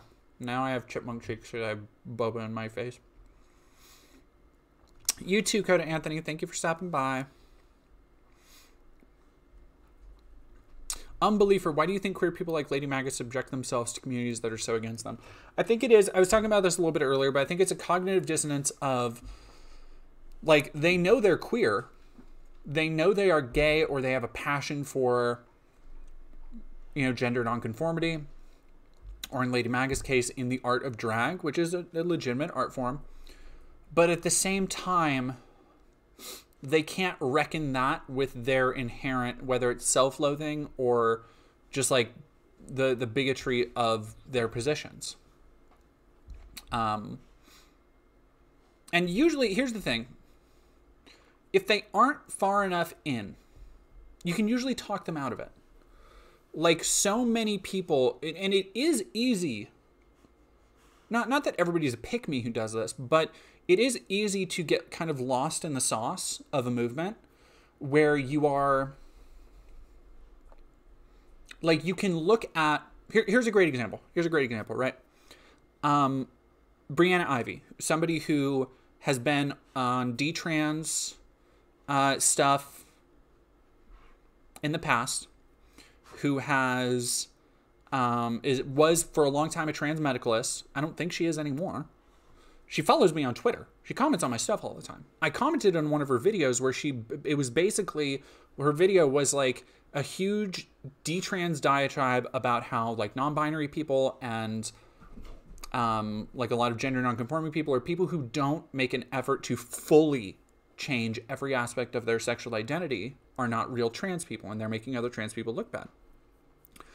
And for some people, those kind of positions are very easy to latch onto. Like when you see people, if you have suffered your entire life as a trans person, you've gone through prejudice and persecution, and you see, you know, it's almost it's much different, but it's similar to the like that vitriol that you get every now and again from people who are mad about college payments, where they're like, I suffered for 20 years paying off my student debt. Why do some people just get it? Like, they should have to pay it too. And it's like, do you really want everybody to have to suffer that way though? Like, has it not occurred to you that some people are also different, just in a different way than you are? But for the right wing, it's easy to radicalize those people and be like, ah, yes, look at these other left-leaning people. They're making you look bad. You are one of the good ones. You are rational and understanding. You understand that you're not actually a woman. And so they will try and fit themselves into that box to appease them.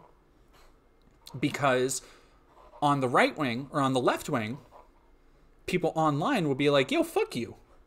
Like, who are you to dictate what other people can or can't do with their gender? Who are you to say what is or isn't valid? And so when they get pushback like that, they feel much more comfortable going over to the right wing, even if people there hate them. Like God, I hate to say poor Lady MAGA, because like, it's, you know, it's a bed you make and you sleep in it. But like, she literally had somebody, as soon as I turned off the camera, like not seconds after, as soon as I turned off the camera, she had somebody yell at her and call her disgusting. Like an old lady, just like with the most wrinkled old prune face, just like disgusting, as the old lady walked by, and Lady MAGA just like turned to me and smiled and shrugged. And I'm like, that was one of the few points that I was like literally in disbelief. I was like, I wish I would have caught it on camera. But I again, it's one of those things, I had no fucking idea that would happen. I had no idea. But it's, yeah, I don't know. I wonder, you know, you can speculate all day on how much these people like might hate themselves. And I think there is a contingent of people in this kind of pick-me space, and it's a broad pick-me space. It's not just trans people. It's not just gay people.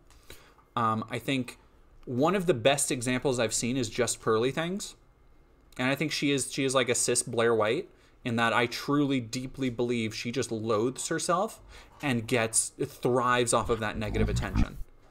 Because if you go back, God, who was I watching that did a really great video on Just Pearly Things? I think it might have been Jen from Fundy Fridays, who had a phenomenal video, like really digging into like her past history of videos and how like Just Pearly Things has had a lot of like very obvious feelings of body dysmorphia that they haven't like dealt with in any way. It's stuff like that I look at and I'm like damn, like that made me fucking sad. FD Signify did a good video too. And I think Blair White is in that same range as Just Pearly Things, where I think like Blair White can have, you know, Blair White is somebody who has done everything in her power to appease, to be the good conservative trans, you know? And will still get called out. And God, that fucking panel she's on where that woman, I don't even remember her name, that woman like says, why don't you just grow out your beard? And it's like, God, what a vicious bitch. Sorry, my dog wants to play ball. Want to play ball?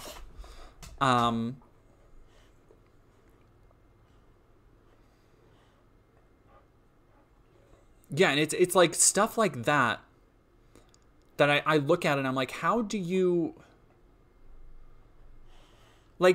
spend your life living as a woman and doing everything you can to appease these people only to be faced with such obvious hate? Like, how do you draw that distinction in that group between like, oh no, these are the people who like me, these are the people who hate me?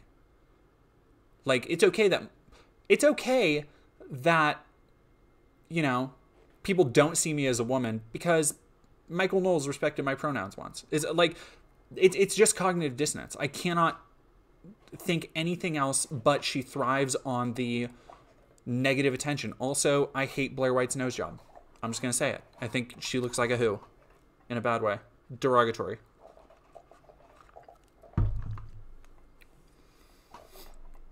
Yeah, no, Rubber Freak. That's the other thing is the... Like, you see it with Buck Angel, where he's still like, I'm still a biological woman. It's like, come the fuck off it, dude. Nobody looks at Buck Angel and is like, yeah, that's a woman. Like, you live as a man. You live in male spaces. You go through life and people see you and they assign you male privilege. Like, the same thing with Blair White. Like, when people talk about gender being socially constructed, that's what they mean. They mean, when you are walking down the street, is somebody more likely to open the door for you? Or is somebody more likely to expect you to open the door for them? And that's a very old-fashioned notion, but you get the idea. Is somebody going to come to you and say, hey, can you open this jar for me? Or is somebody going to go, oh, hey, miss, do you need help with that? Like, there are innumerable social tangents that are a result of how people see gender. And they are so small and multifaceted that most people don't even realize that they're doing them. Even good allies, even people who don't like consciously think about that kind of thing. So when people are like, oh no, dude, like sex isn't gender, it's like, you can't stop that, because if somebody looks feminine enough, like if Finster goes out in their feminine wear, people are gonna, like, I guarantee straight men are gonna hit on them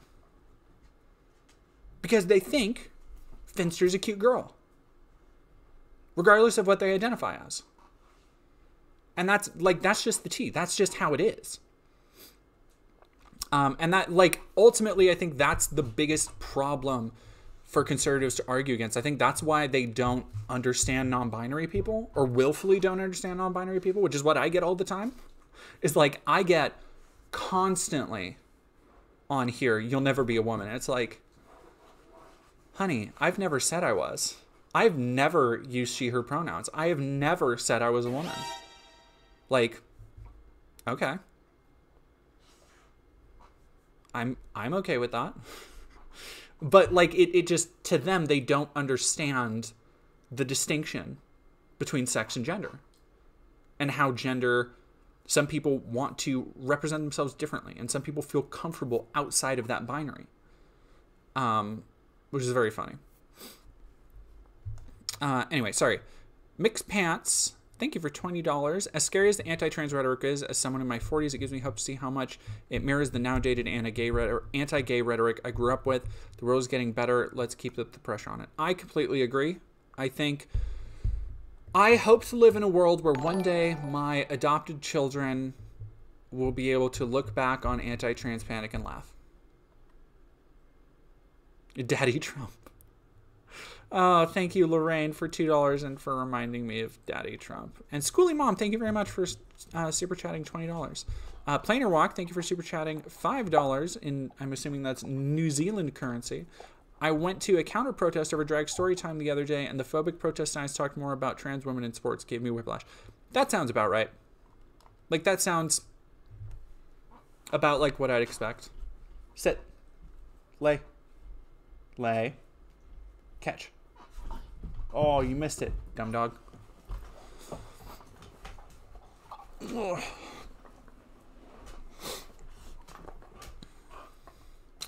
Lane Kaplan, I'm MB and a trans woman, and I do get hurt sometimes with the never be a woman thing, but it usually is just tedious. Yeah, like, that's the thing, is that, like, there's no... It's the same thing, and I think doing comedy really cemented this idea to me. But, like, a joke isn't funny if you put no work into it. You know? Like if you go to open mic comedy and you can see any number of... Dog, you're just breathing right into the mic. That is so annoying. You can see any number of, like, fresh college, like, jocks who think they are so funny. Do I not have... Oh, I don't have any... Dog. Dog, you're killing me. Dog. Lady. Lady.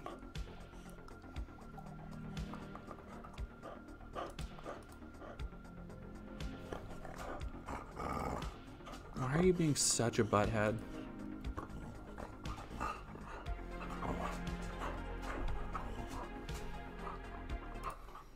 Dog is being just a ding-dong.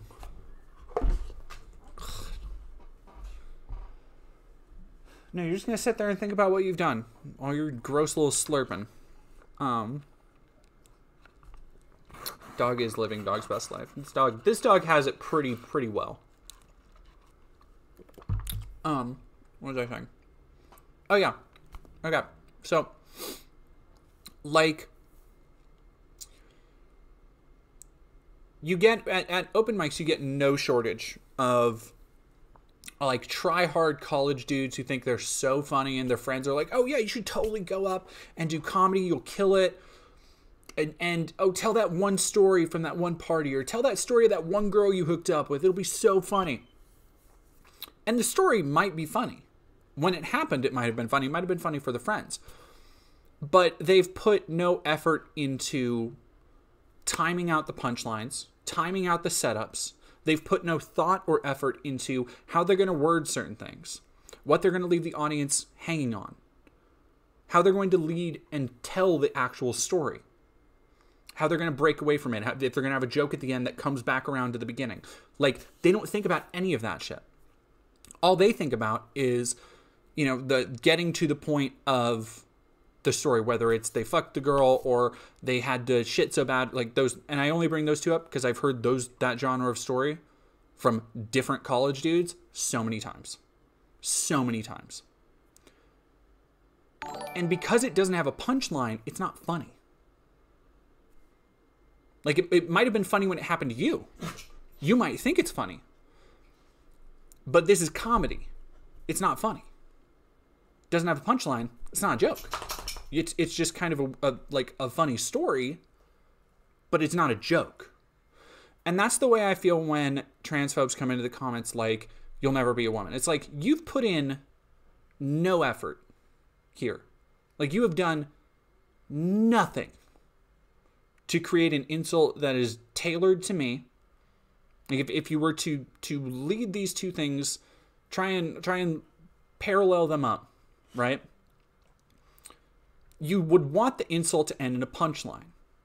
And if I am going to, like for example, if I insult somebody, I'm going to pick on something of them personally. Or even if it's just a roast, even if it's good-hearted. You know, like, I have a friend, Colton Drake, who does open mic comedy, and there was one of my favorite little roasts of him I did was when he was wearing because he has tons of, like, really cool shirts, and he's a big, like, lumberjack looking dude, sweetest guy, like, kind of like a lumberjack hipster type, like 6 feet tall, could have been a linebacker, And he was wearing this, it was like fall, and he was wearing this goofy shirt. And the joke I told, it was just like a quick roast from on stage because I'd thought of it. And it was like, you know, Colton Drake looks like if you cut him, he would bleed pumpkin spice IPA. Because that kind of, it combined the pumpkin shirt, it combined the kind of hipstery look, it combined something relative, like he kind of looks like an IPA guy, and that went over really well.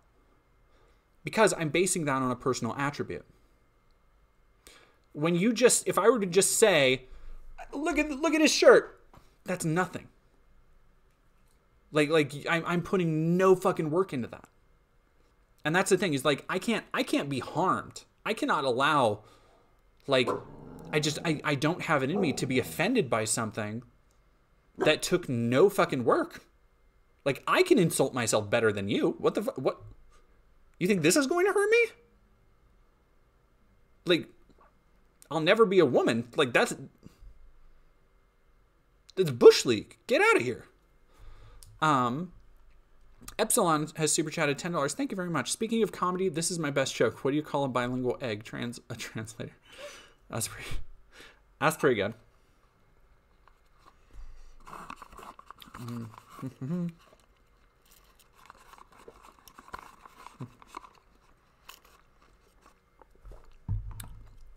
Luck draw.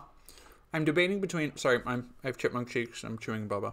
I'm debating between the gay clubs in Philly with an open mic night or actual comedy clubs with an open mic night. Not sure where I feel more comfy. Try both.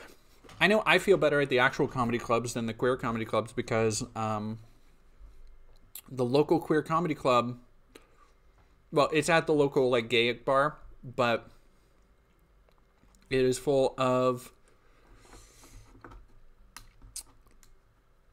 like what's the word? Tender queers. It is full of tender queers who do not like anything spicier than their sex lives and their therapy sessions joked about. And I literally get no pleasure from doing that.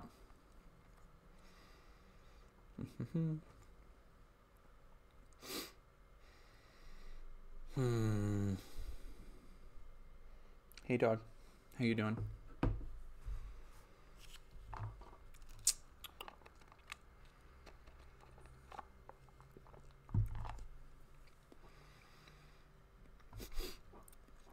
My actual joke about a hate crime might not go well. Got it. It depends. Like, it depends on the audience. Here's the thing about a real comedy club, though. And your audience, like, your queer club audience could be totally different. Totally different. Like, some people are harder. It just depends on the group, the area. But when it comes to, like, I was talking about this with a friend actually last night, is that so many, I think, there is this perception, and this is the thing I always recommend, more queer comics and more people, more non-binary people, there's this perception among, and it's unfounded, it's based in shit like Joe Rogan, right? This perception among people of a slightly older demographic, not all white, largely white, not all white, but slightly older comedians, that if you are queer, if you're a woman, if you are this, that, or the other,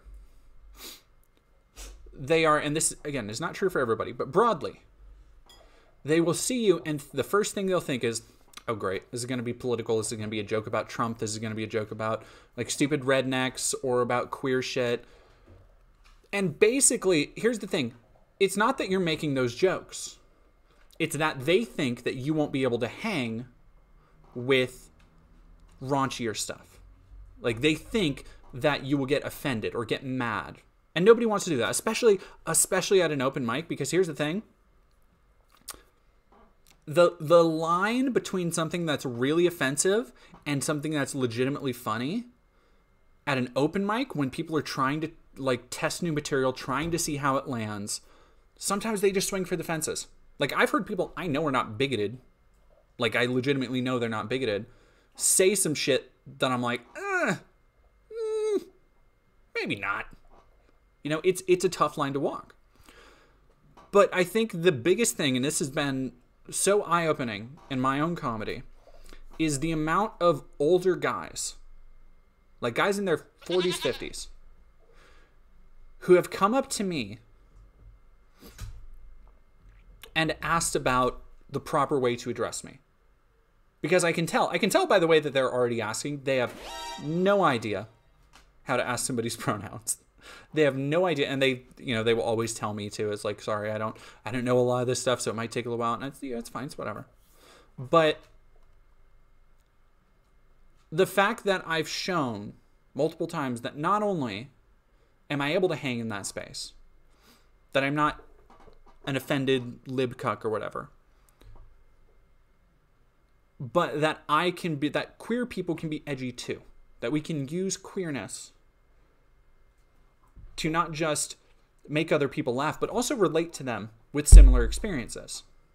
And that's really the power of comedy. When people talk about, conservatives, a lot of conservative comics like to use that as an idea to get away with saying shit. They'll say like, oh, these are just jokes, which I have a joke about that, where it's like conservative comics, they love to say some heinous shit and then say, these are just jokes, so that that they think being racist or transphobic or homophobic is actually funny. And that's true. It's like they like to couch it in these are just jokes. But there is a smidge of truth when they say things like, comedy should be about uniting us and it should be about bringing us together, because it really should. It should be about relating your experiences to another person. That's what's funny. Like if you tell a joke about and being non-binary, having been with, men and women and everything in between, like sex jokes are just an open field for me. Like I can tell jokes that men in the audience will get from a sexual perspective, but I can also tell jokes and that all the women in the audience will get from a sexual perspective. Like I can tell a joke about having sex with a straight man and that would have all the women laughing. I can tell a joke about what it's like to have sex as a man that would have all the men laughing. And those kind of relationships that you build through comedy, I think that is what gets it's exposure. I've talked about it in the past, but the way that people drop their prejudices, the way that people drop their preconceived notions is if you're out there proving them wrong yourself.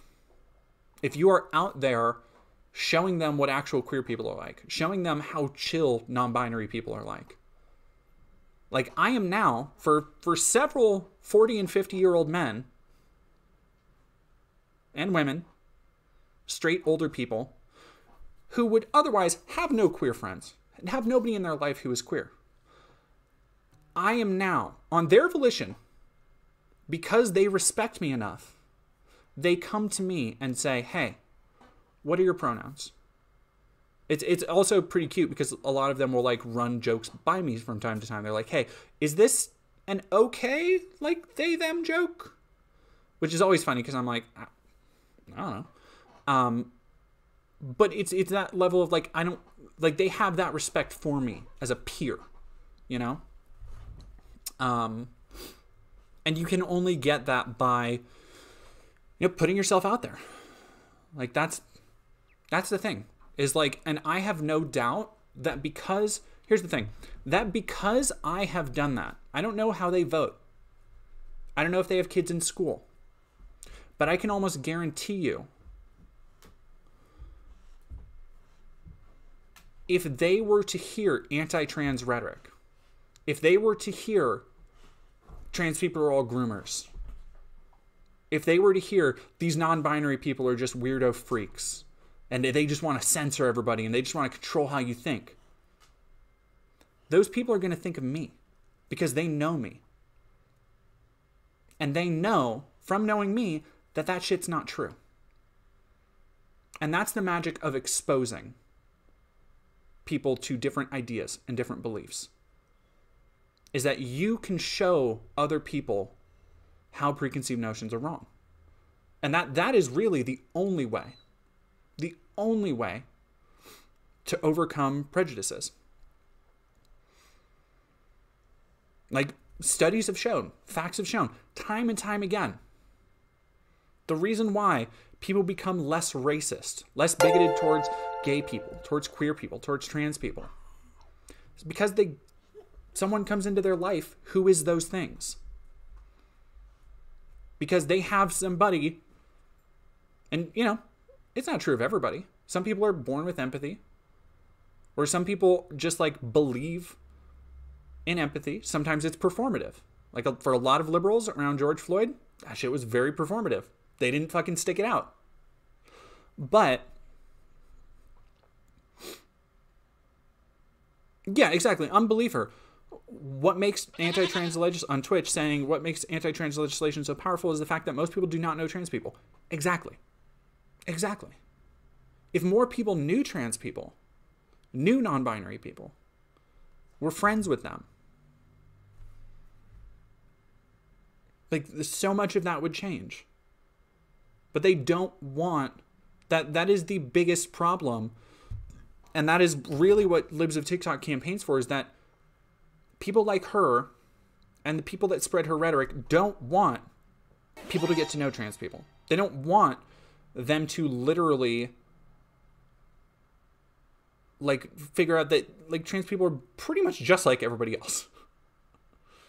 Because then their entire shtick would just dissipate.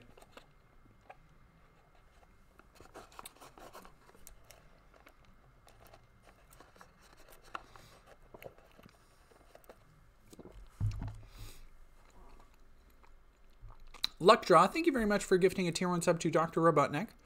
And Nine-Tailed Witch, thank you for following. Croctor Gambles says, hi, YouTube chat, over on Twitch. Misanthropic, my mom, when she talks about trans people, she always has to talk about the sexual activity for some reason. It makes me uncomfortable. Okay, here's the thing. I'm an incredibly, if you guys hadn't figured it out yet, I'm an incredibly open person. Like, I will pretty much, I won't talk about it on stream for obvious reasons, but, like, I will tell almost anybody anything just for the asking. Last night, I was out to dinner, not out to dinner, I was out for a drink with one of my partners and some friends of hers from her job, right? And the friend was really curious about me being a trans femme, and my partner, who is non-binary, but also presents as a woman and was born AFAB. Presents very femininely. And kind of, you know, is whatever with gender, but, like, likes to present very pretty.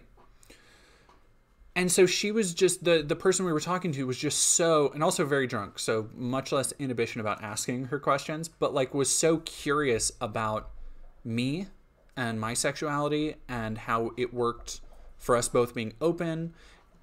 And I think so much of the curiosity about trans people and a lot of the initial, like, reactions of disgust comes from just a massive misunderstanding of what it's like to be trans. Where really, it's not, like, sexually, it's not that different than being cis. It's really not. It's like, it's the same thing that for, you know, years growing up, especially growing up in the early 90s,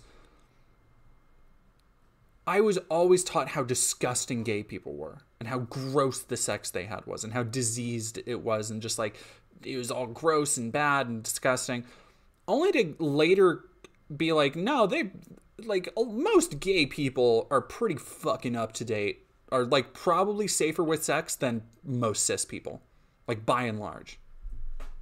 Like, culturally, they have to be. Lady, why are you moving my weights? Stop it. I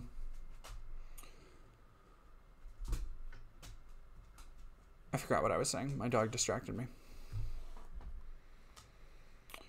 Yeah, no. Oh, damn it. Oh, excuse me.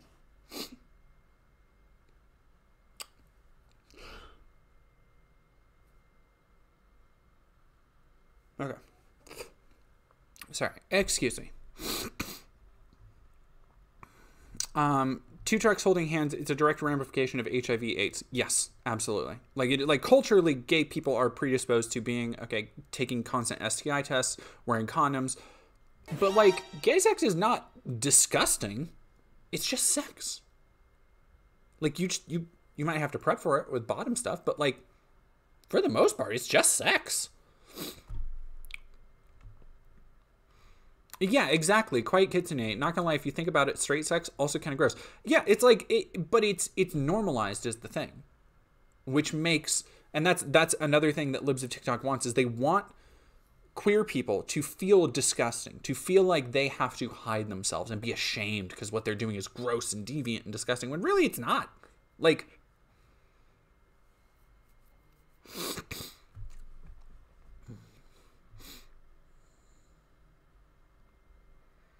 it's all disgusting, your local ace. Yeah, we got some ace love in the chat.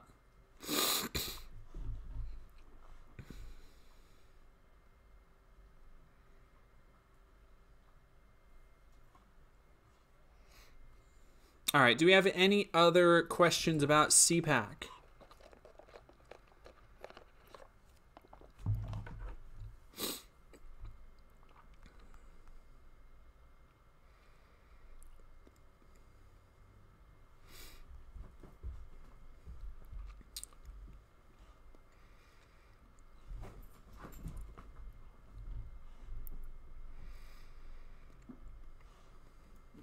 CPAC questions. Bump, bump, bump, bump, bump.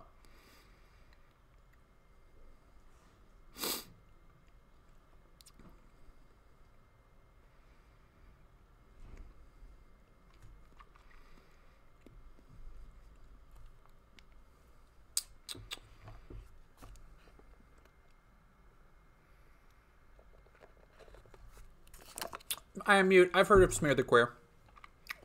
I've heard of that for sure. I didn't really smell Mike Lindell. I imagine he smelled like Old Spice, but I covered myself in Old Spice. I had...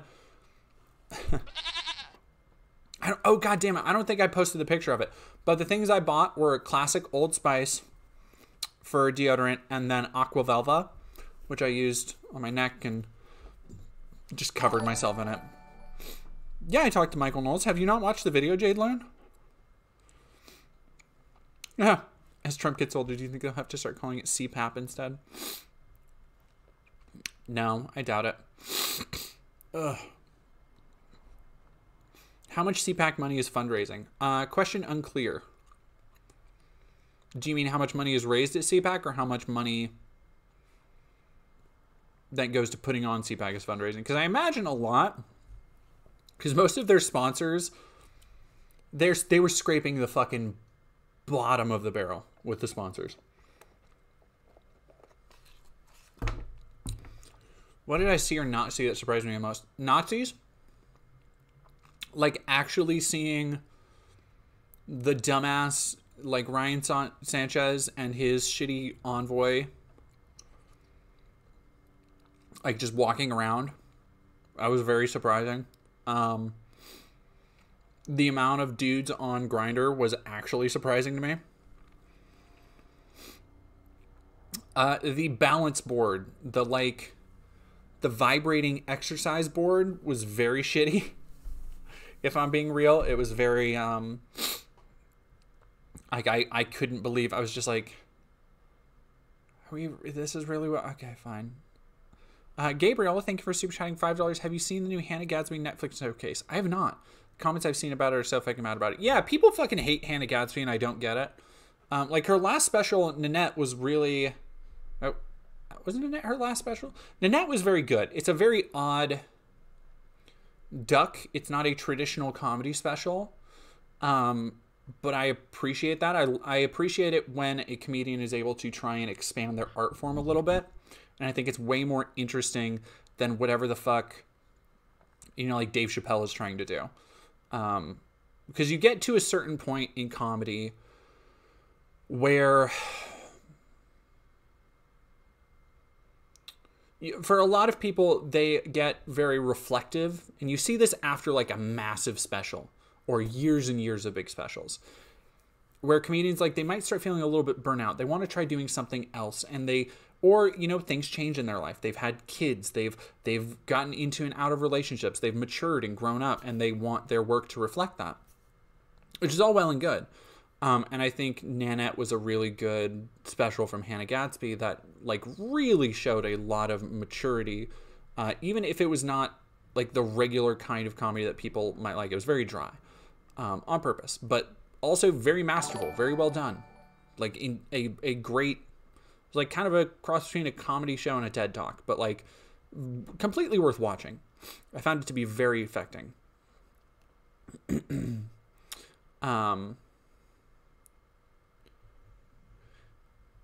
Tubian323, is this joke transphobic? I use women's bathrooms even though I'm technically male, but identify as a pervert. Yeah, I would say, like I get what you're going for, but that is just, like, that is just saying, for most people, they're going to hear I identify as a trans woman, or trans women are perverts when you say that.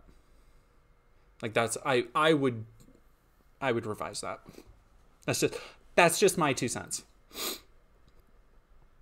That's part of why you have to be super specific with what you're saying, is that the best jokes don't leave room for interpretation.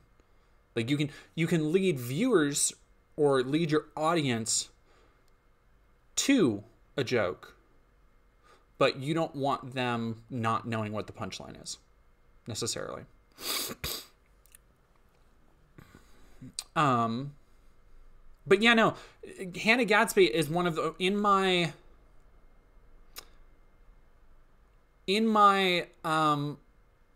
the comedy videos I've done, Hannah Gadsby has been a constant, like, I'll shit on, you know, Glinner or fucking Roseanne Barr's comedy special, and people will be like, oh yeah, well, what about how bad Hannah Gadsby is? And I'm like, what? Who? What? Stop it. Shut up.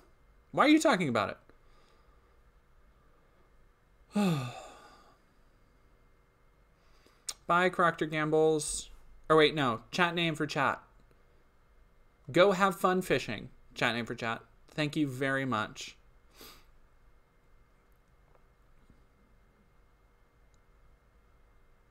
Oh yeah, okay, Burner 10. Think they were asking how much of CPAC was spent trying to fundraise for campaigns and stuff. Probably a decent amount, I'd say. Like, there's probably a good amount. Like, there was definitely a lot of, you know, this person for Congress, this person for Senate. I don't know how effective that was. Like, I didn't see a lot of people, like, pulling out their checkbooks to write, like, checks on the show floor, you know?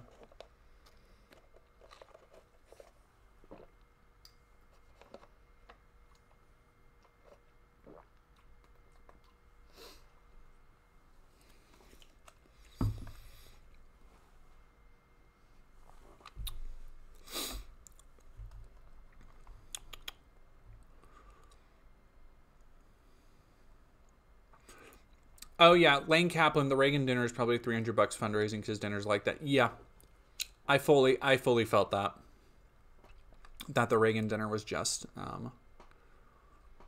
Why am I not? Oh fuck! I'm not able to see. All right, give me a second.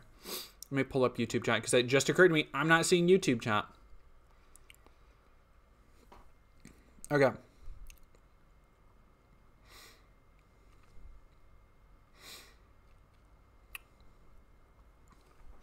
Canola oil. Who is this event for? Was it just bigwigs trying to network, or was it for the average voter?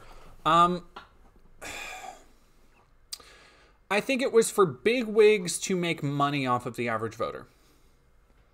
Like, the average person who is going there, like I said, it's not for them to really gain anything for it. Like, it was just reaffirming their biases, making them feel comfortable around like-minded people. Yeah.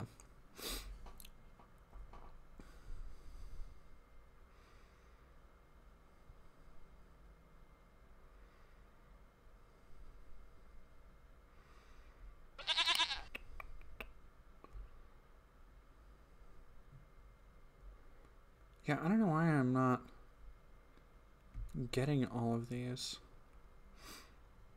Did they serve cocaine at the CPAC dinner? I wouldn't be surprised if they did.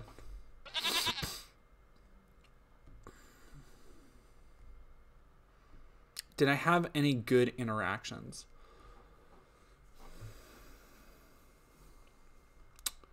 You know, hard to say.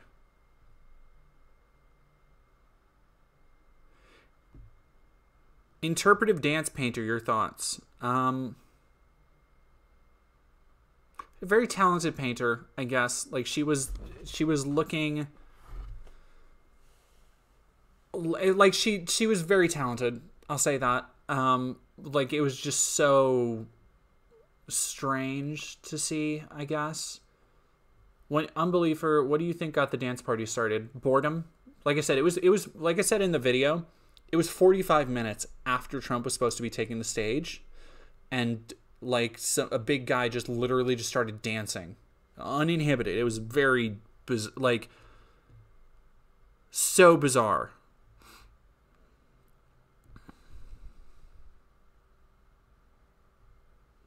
All right, sorry. Okay, I'm on YouTube. I'm scrolling through to see some chat. I don't know why, but it started not showing it on my multi-stream feed, so I am sorry, YouTube chat. I've been ignoring you. Toby Fletcher, what are you going to do with the fake online presence you created for CPAC? I'll probably leave it up for a little while. See if I can... if it gets forgotten, I can always rename it. Like, I can always change my handle, change my name, and just... if I need to do another undercover operation, I already have 200-something followers. And I can go through and delete everything, and just that way I have followers to start with. So I'll just probably keep it for now. But yeah, I don't really have a need to like delete it. Dark Alaska 4711, thank you for following, and Samara Wood, thank you for subscribing. Zoller Hust, if you got a large amount of funding, are there any specific projects you would be interested in doing? Games, original movies, or maybe organizing events or something? Movies. I have at least 3 script ideas that if somebody signed tomorrow, I could have written in a couple months and ready to go. Like at least 3. My plan is to finish working this month on some very big videos, or on I have one more big video planned for the month if I can get through it. And after that, I'm going to try and take April off and just work on completely tearing apart my novel from last year, finishing that, and then hopefully finishing a script. And those are like my 2 big things I want to get sold and published this year. But yes. Altered Ren, thank you very much for raiding. Hello, Raiders. A crab rangoon in these trying times. Hello, everybody.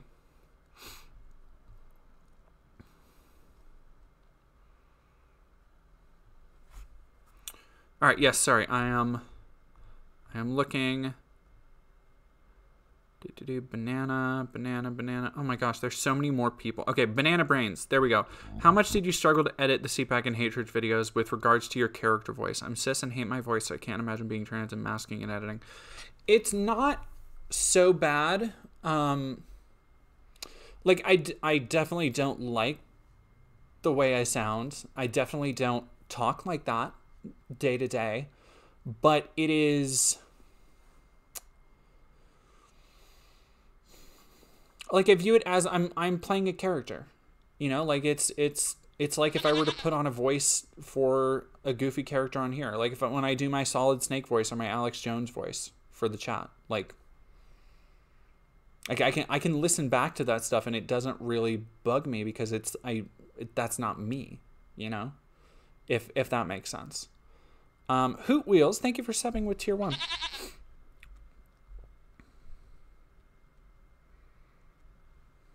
No, I love, somebody said in the YouTube chat, Demon Mama has film experience too. There's a lot of queer people in the space I'd like to work with.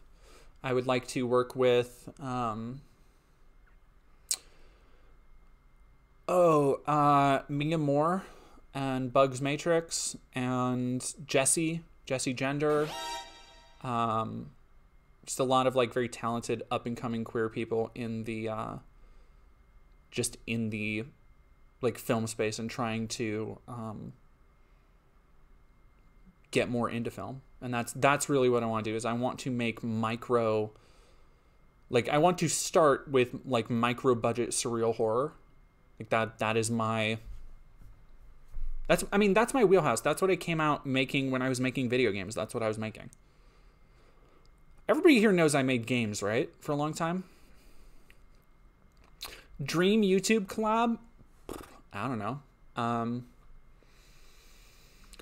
A lot of my faves aren't like big channels. Like I'm like there's a high chance in the future that I will probably be doing something with Kaylin. We've talked about doing something. Fundy Fridays and I have talked about doing something. Savvy and I have some other stuff in the works. Savvy writes books, and like these are people that I've looked up to for years. They're great. Hoot Wheels, O Games, what engine did you use? When I was working professionally on a game that was not mine, it was Unity. Right now, the game that I'm writing for, even though I don't implement any of the writing, but the game I'm writing for is all in Unreal Engine 5. Wait, maybe it's UE4. I think it's 4 because it started on 4. And yeah, no, give me uno momento.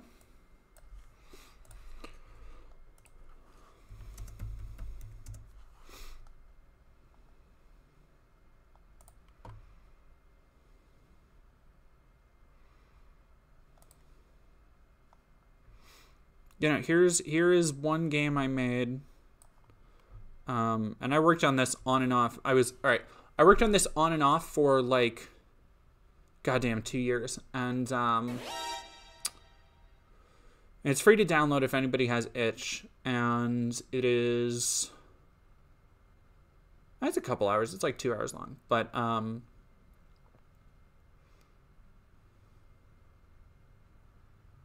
yeah, I worked on it on and off for about 2 years. And it's in a little, like, it's an RPG Maker kind of knockoff engine, but it allows for really good basic 3D rendering with sprites, which is the exact aesthetic I was looking for. Let me go to, here's my game, and I will turn off chat box real quick. You can actually, see if we can watch the trailer. All right, just go watch on YouTube.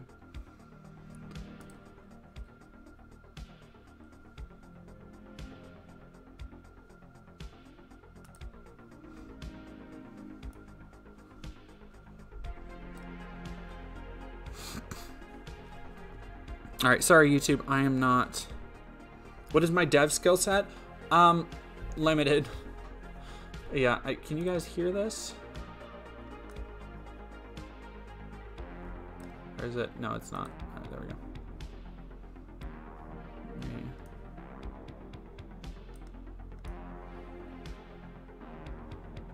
Ah.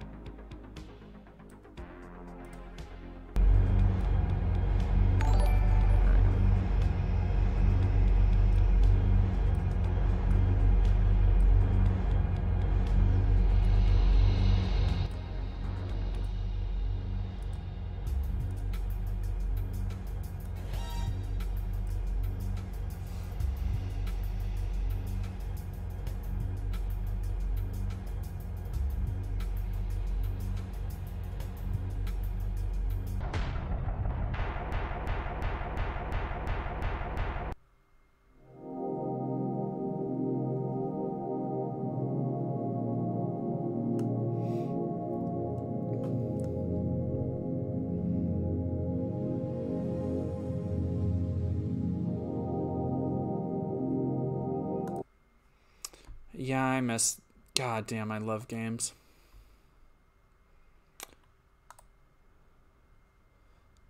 Like, I loved making the sprite art so much, and I'm a big fan of, like, urban decay and industrial settings.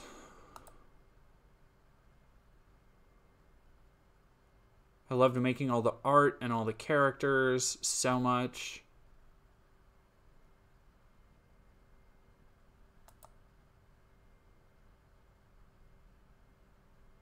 Skinned Mike, my big homie, Skinned Mike. All my homies love Skinned Mike.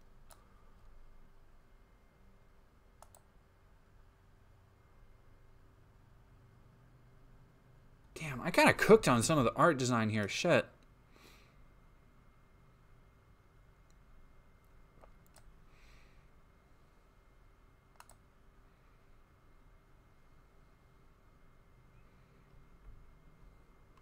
No, this was in Smile Game Builder. Smile Game Builder. Yeah.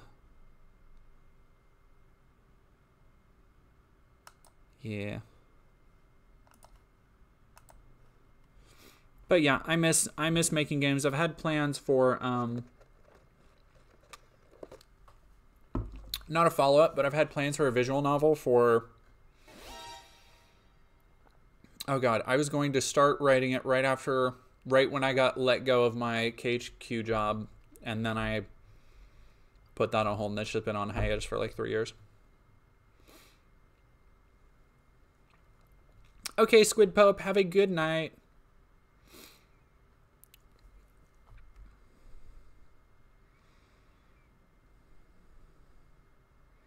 Oh yeah, I love Scumhead stuff. Yeah, I know Scumhead for sure. And then if anybody wants to actually know more about the game, you can go to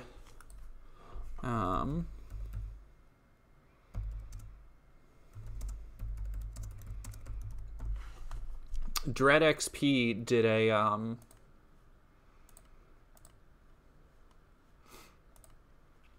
like write-up review on it that I was I read this every now and again, and I'm so proud of it. But yeah, DreadXP did a write-up review on the game, and we're very positive with it. And I'm yeah. So like this is the relative level of surrealism and horror and symbolism and just style that I want to work in. And I have that to transfer to film and games and books. I have a book that I've written most of. And so my goal for the end of the year is to finish my book and finish a script, if not two, and start looking into actually getting funding.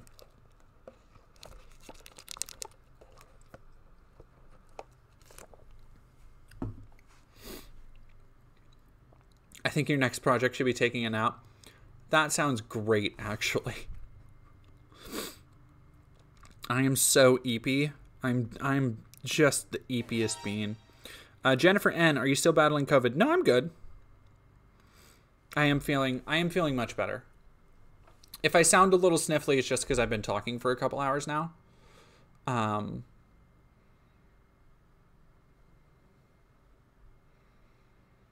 Have a good night, Rubber Freak. Tired? There's an app for that. Oh yeah, planar work. I love playing around with 2D and 3D. For a long time, I was prototyping a game, because I've always, like, literally ever since I was a kid, which is why I went with that style to do some background to the game. But I've loved the 2D sprite art in a 3D setting. And to me, that reminds me of being a kid. That reminds me of Doom and just Wolfenstein and the games I used to play on my Game Boy Advance. And so that's the style I really wanted. And I had worked on, for a little while, I was working on, but I could not get the fucking things to work for the life of me, in a adventure game engine that I was promised would be super easy, because what it purported to do and this was the original pitch. I never pitched it. I only ever put it on itch.io. But the original design for To Dawn and Back was pre-rendered backgrounds and then similar styled characters in the foreground. It was still a very similar art style. But I couldn't get the adventure game engine to work. And I found this like pseudo 3D RPG Maker knockoff, and I couldn't customize the things at all. One day, if I ever have a studio or I ever have people to do it for me, I would love to just say, go remake it and make it the game I want it to be. Because I had a hell of a time. So the thing about To Dawn and Back is that every playthrough might be different because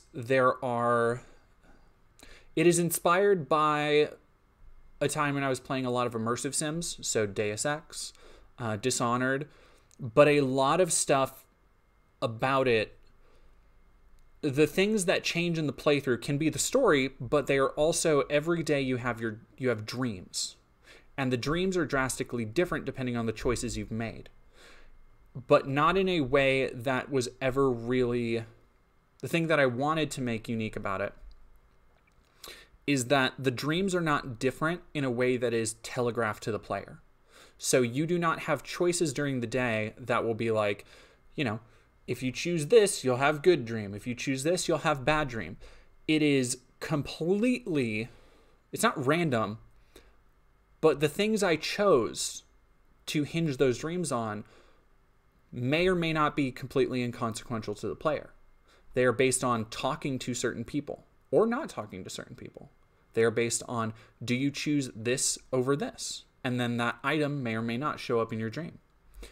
And so like stuff like that is how I wanted to really just make it a uniquely replayable thing. So anyway, if anybody wants to go play it, it's out there. Hypno, good night.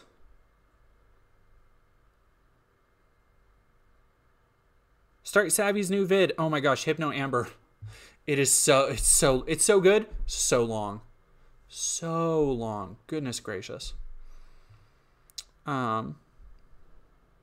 Using the dolls. Sarah the Sarah. Too bad Savvy won't collaborate on a horror game with you. Using the dolls mixed medium can be so jarring and spooky when done right. I had wonder if I still have, there's no way. I think I threw them away. There was a point at which, right around the time I was getting done with that game, I wanted to do a game. What was I going to do with the dolls?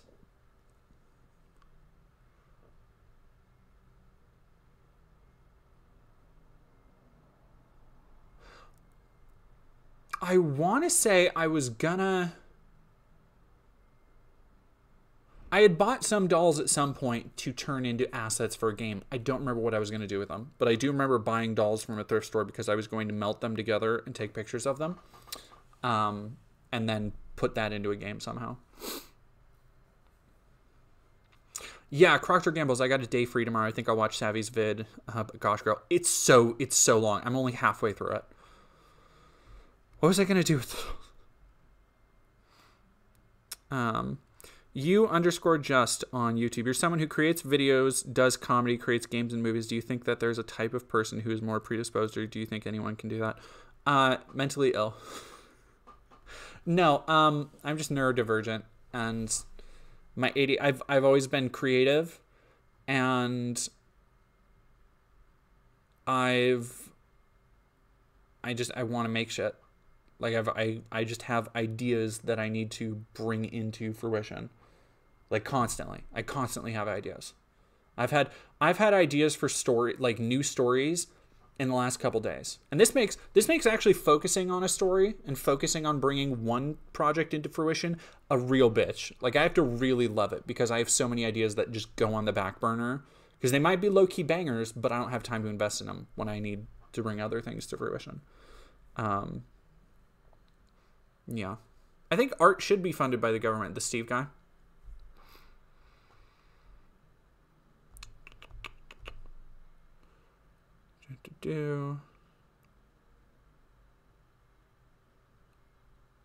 Any good translate you would recommend? Yes, closest I could find with Ursula Le Guin.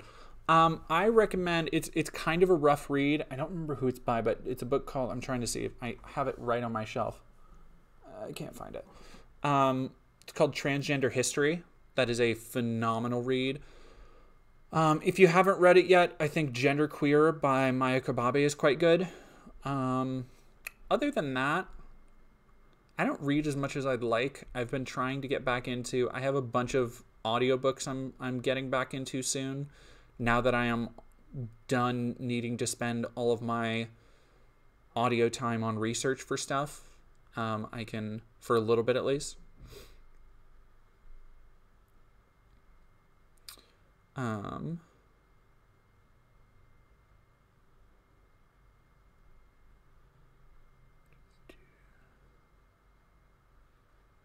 Planar Walk, let Emma Thorne know you want that.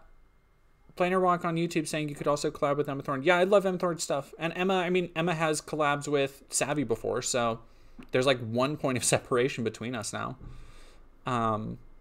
But no, I've watched... Emma is another creator I've looked up to for a really long time, and I think that our content and our general styles and vibes overlap enough. I think it would be super fun, and they've always seemed so incredibly sweet and cool. And I love Emma because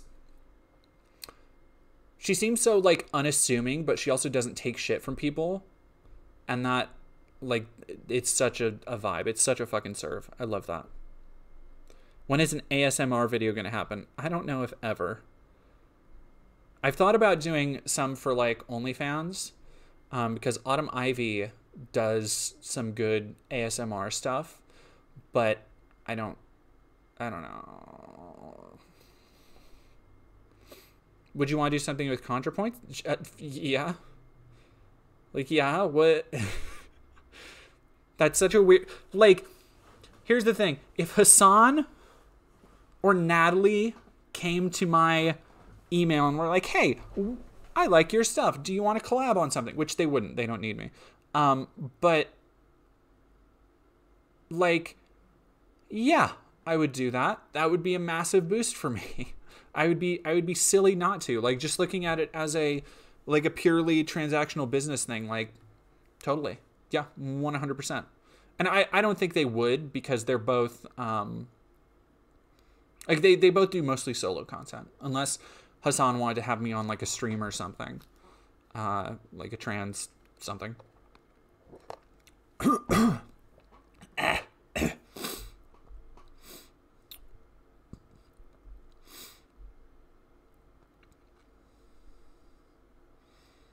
No, you can't have my real information on YouTube. Thought Slime's video on the Turner Diaries is a banger. I forgot to recommend Turner Diaries. Not recommend Turner Diaries. I forgot to recommend Thought Slime's video on Turner Diaries, because it is a like really great video. Really great video. That is like really good at understanding why it has had such lasting appeal in shitbag online racist circles. Procter & Gamble's, how many teas did you buy? Streamer Squints. I bought 2. I like tea. I like my bubble tea. No, I don't think anybody clocked me.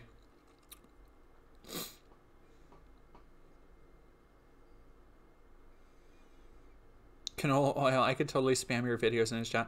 Don't bother anybody. Don't break any rules for me. It's a good video. I know TS is a polarizing video. I don't understand why Thought Slime is polarizing for some people. Like, I've never seen Mildred be anything but, like, pretty correct. I think too often in leftist spaces, people get canceled or put on the outs for a cringe opinion or two, but like the good they do far outweighs the bad. And it's not like he's out here, excuse me, I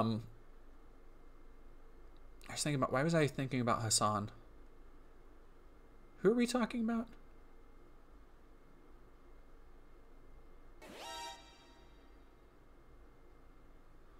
You're talking about spamming. Why? What just happened?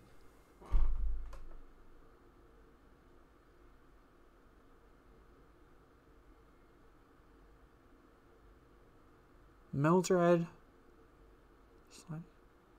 Fuck, right. We were talking. God. That was bizarre. My brain just went blank, chat.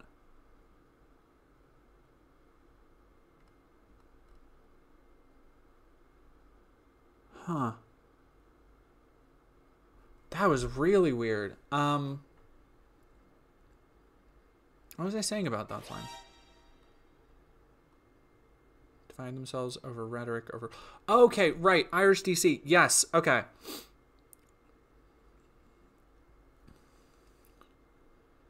Yeah, no, what I was saying is that, like...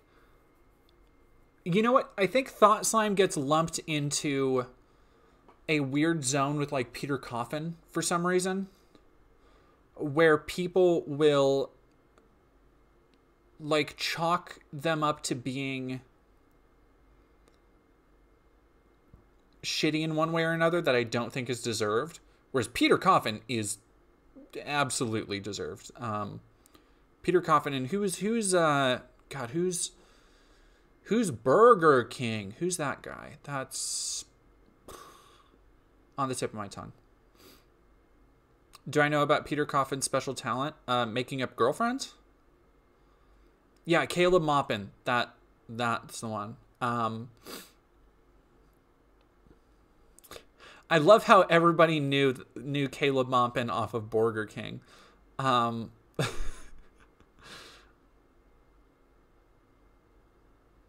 and yeah, the Procter & Gamble's like I don't understand why Thought Slime.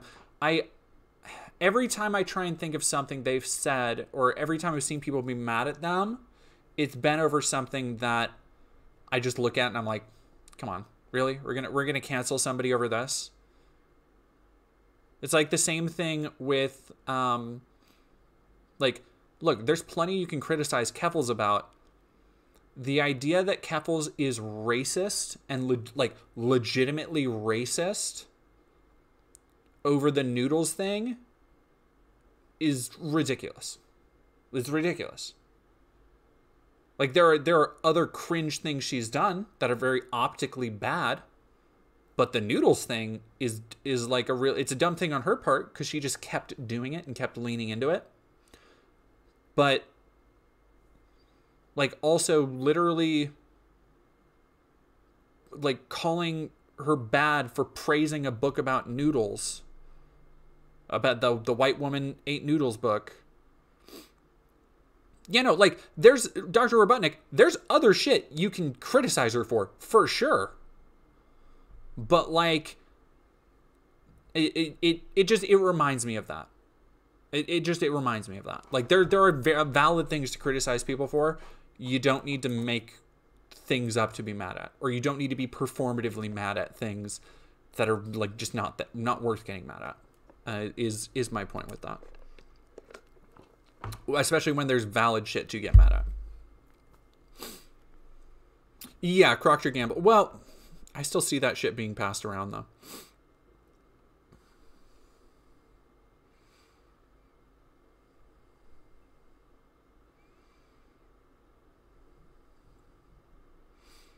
Yeah. See, Phoebe makes people on YouTube saying, for whatever reason, I thought Thought Slime and Peter Coffin were the same person.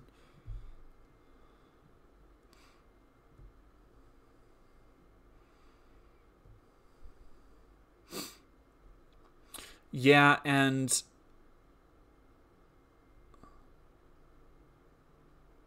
well, and see, I don't even know what happened with I still don't know what happened with the Zan sex cult thing. I do. Okay, now I remember that. Damn, really, Draxus Stormskill. I didn't know Mildred took down the videos with Sophie. See? That's like that's a stand-up thing to do.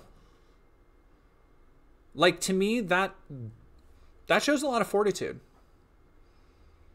Like, somebody who's your friend has shit come out. Like, somebody who is your friend, who you've collabed with multiple times and known for years, has shit come out about them, and you publicly sever ties like that. Like, that's good shit to me. Sophie from Mars was a, is, I guess, does Sophie still make? I haven't seen her make anything. I think she's just been taking time to herself, which is good. But she had, I don't want to speak on it with 100% certainty, but she had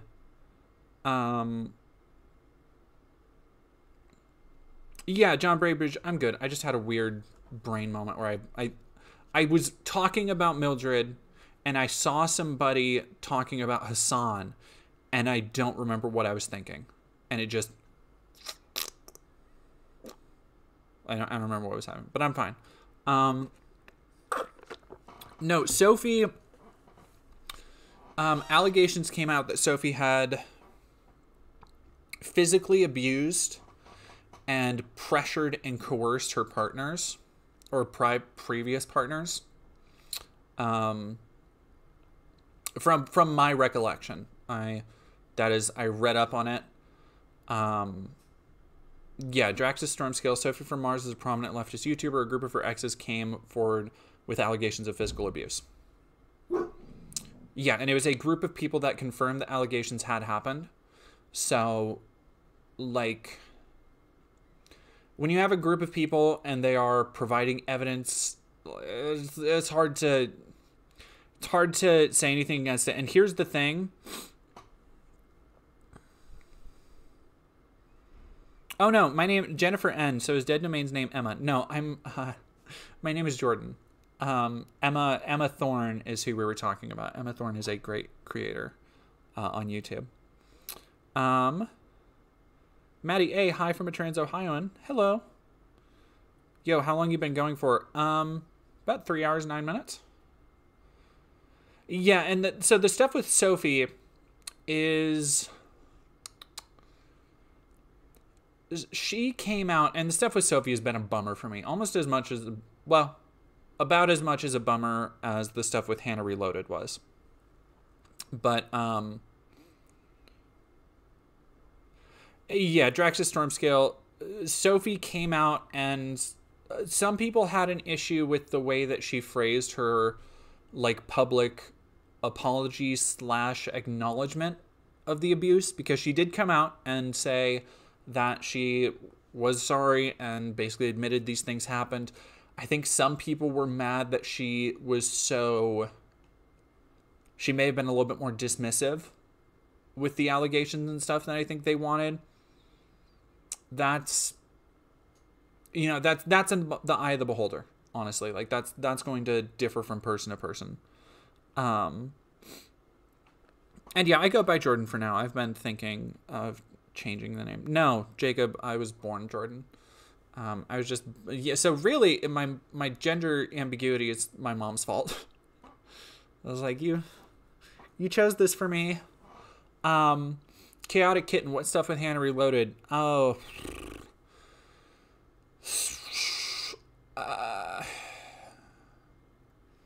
it's not like my play. Like, you can go check it from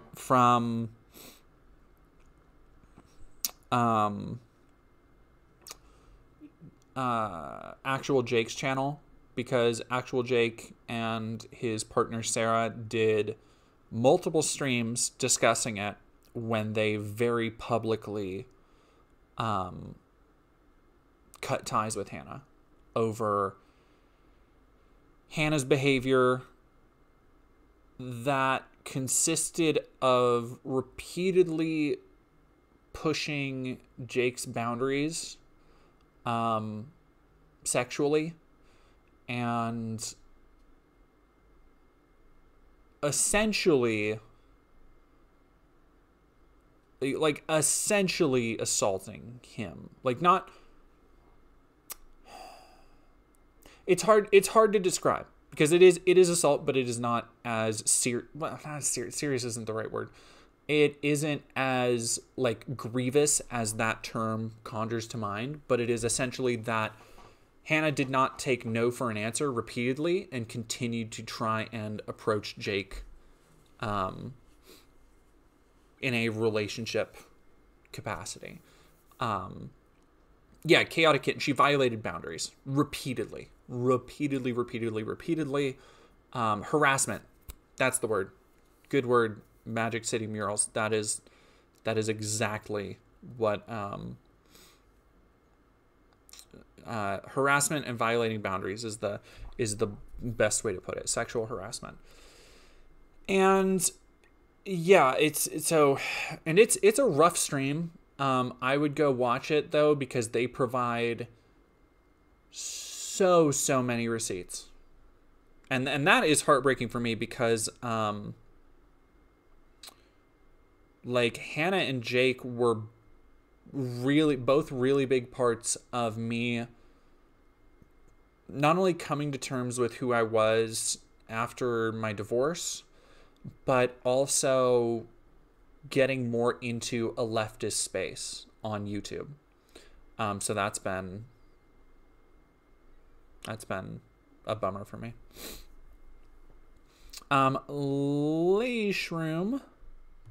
Lail Shroom, did you have to do anything else to get rid of that persona beyond burning the gross clothes that you wore to the con? No. I got home and I was pretty like ready to break out of that. And I mean, like my partners, it's kind of funny because I do tease my partners because they hate my Keith voice because it's so like it's grating to them. Because they just don't see me as like that straight white masculine, like they just don't see me as that like caricature at all. So it's like a very annoying voice for them. So I still pull that out every now and again to kind of make their skin crawl because I find mischief funny.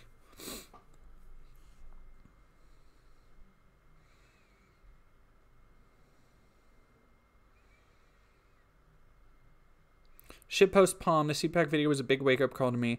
I'm trans and I've been avoiding political content for a while. I think I'm going to have to get back into it. I appreciate that.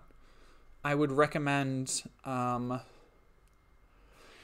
if you are trans and looking to get back into politics, I would recommend my video on PragerU and their anti-trans propaganda. I think there's a lot of valuable information on there. And then, of course, I source everything down in the comments on my videos. So if you're looking for something that is, what did I say?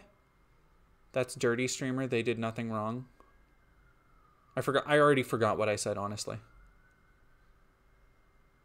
The voice paired with shit like Bidenflation. I legit forgot who I was watching. Yeah, it was somebody in here earlier called me a shapeshifter, and I wear that badge with pride. Aw, Sky a Desert Cat. Thank you very much for the $2. Hivesci, what's up with Hivesci?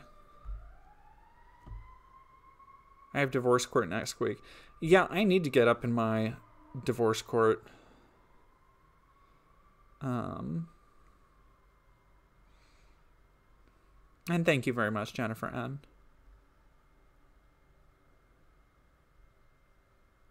Thank you, Ryan Green.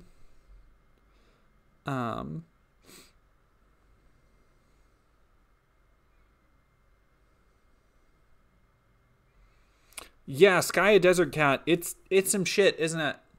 Project 2025 is some shit. I think it is. Oh yeah, that was just the police rolling by. But yeah, I think one of the next streams I want to do this month is a real deep dive. I need to go and find a lot of good sources that cite a lot of it because I want to go through and really dig into Project 2025 deeper than I was able to in the video. It'd probably be like a 3 or 4 hour stream and I would put up a highlight of it.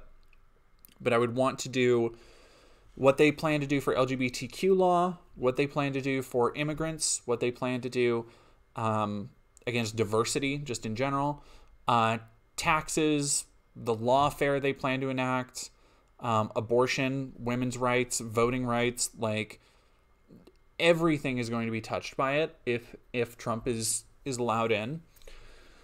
So I really want to make sure I am able to talk about that as much as possible.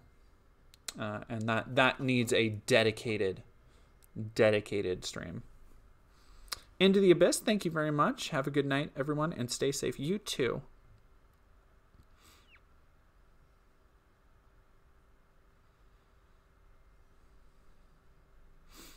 Jennifer N. Project 2025 is bleeding into Canada too, and I'm terrified so much. Like, I don't want my best friend's existence to be illegal and for me to be forced to be celibate or a trophy wife of a chubby chaser. I don't know if you'd be forced to be a wife, but, like, it's fucking bleak. Like the things it portends. Like if you look at the countries that have followed Trump's leadership already, places like Argentina, Brazil, it hasn't gone well. Like they've elected these quote unquote populist, far right nationalist fascists. Hungary with Viktor Orban. I would arguably say Israel because of how far right and nationalist Netanyahu is. And literally no good has come of it. No country with these self-styled far right figureheads is doing well. So what does it portend if the next step, something like Trump does, lays out these radical changes and everybody else, all those dumbasses, want to follow suit too? Hivesite, no, we have not discussed the UK bans for puberty blockers for minors. We've only been doing this has pretty much just been a Q&A. And I think we'll probably just keep it at that. I'm getting pretty tired. I kind of want to wrap up soon. But Avery J saying, should we be like making plans for the worst right now? Yeah. I don't want to spread fear where it's not necessary, and I like, you know, there's no good comes from yelling fire in a crowded theater. You know, like there, it's not a good thing to catastrophize and to only prepare for a worst case scenario. Yeah, Zolarhust that's a good plan for the worst, hope for the best. Like I would recommend everybody, trans, cis, like I was talking about earlier, get firearm training. If not a gun, if you, and I don't advocate everybody have gun because some people are not in a mental place where that's good. Like, if you do not think you can handle having a gun, don't. But you should know somebody who does. You should know somebody who is trained. You should have a passport. You should take basic self-defense classes so that if you need to resist somebody in close proximity, and this isn't for, I'm not saying this is for, you know, putting together a trans or a leftist militia. That's not what I'm talking about. I'm talking about the ability to keep yourself safe. Because if Trump comes to power, if people feel vindicated in doing the same thing we saw last time he was president, where attacks, open attacks, hate crimes against minorities skyrocketed immediately. That is going to be so much worse this time. And so much worse specifically, like think in the last 8 years, think of how much the tide has turned on things like great replacement theory. The things that drove the Christchurch shooter, the mosque shooter, Dylan Roof, those fears about white men being replaced. It's gone from being shit that was just on 4chan to stuff that Elon Musk is now spreading on Twitter. That shit is becoming mainstream conservative thought in a way that it wasn't before. So you have to take that into account. You have to take the climate of things into account. It's not just about queer people or minorities. It's about everybody. Because we are all going to be equally susceptible to violence now. With the culture wars that have been waged against us and are continually being waged. Yeah, Zolarhust, that is a great, that is, I was just getting to that, is Logistics and medical knowledge are also super important to know if you aren't comfy with firearms and combat training. I think, too, even if you can try to find friends in nearby states, I could possibly swing by and get you out of that state is good. Yeah, exactly. Yeah, it is like you want to keep yourself safe and keep other people safe. And you want to form up with your community so that they can also keep you safe. And that is what I would prepare for. Is the ability to protect others and have yourself protected. Because that is really the only way together we all get through this shit.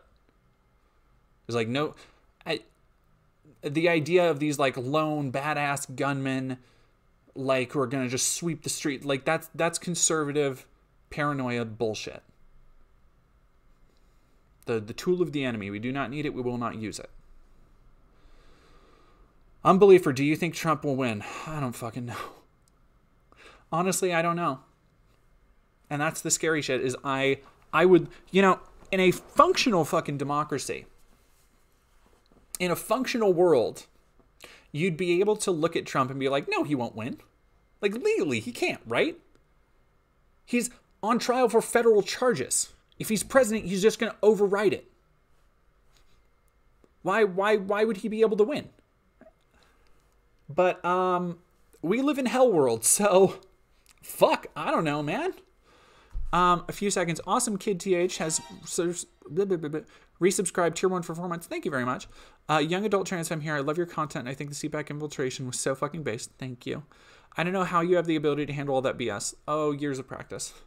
Keep doing the amazing work in journalism you have been. More people need to know. This has certainly helped open my eyes. Going to Florida tomorrow for a class trip. Oh, wish me luck. Good luck, awesome kid. Stay safe, please. Stay safe. Yeah, and Brutus Magnuson, attacking first is bad optics. A shade dragon getting good with beard and prosthetics. I don't know how many more undercover things I'll do. Like, honestly, it's like I'm trying to think of like what else, unless it was getting in with an actual conservative organization. Like if I could get in with like InfoWars. Trans person infiltrates InfoWars. No.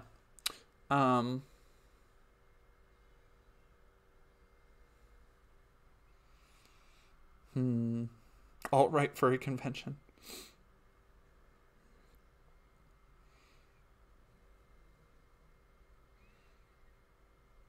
Yeah, I am mute. Those are very good points. If you aren't comfortable owning a gun, is getting training or find someone that will let you practice and train with them. And I would say medical knowledge and medical training is the biggest thing. DF, thank you very much for super chatting $10. Canola oil, thank you for subscribing at tier 1. And Larry Fishman, a super chat $5. Keith struck me as a trans femme egg about 6 months from hatching and starting HRT. What a coincidence.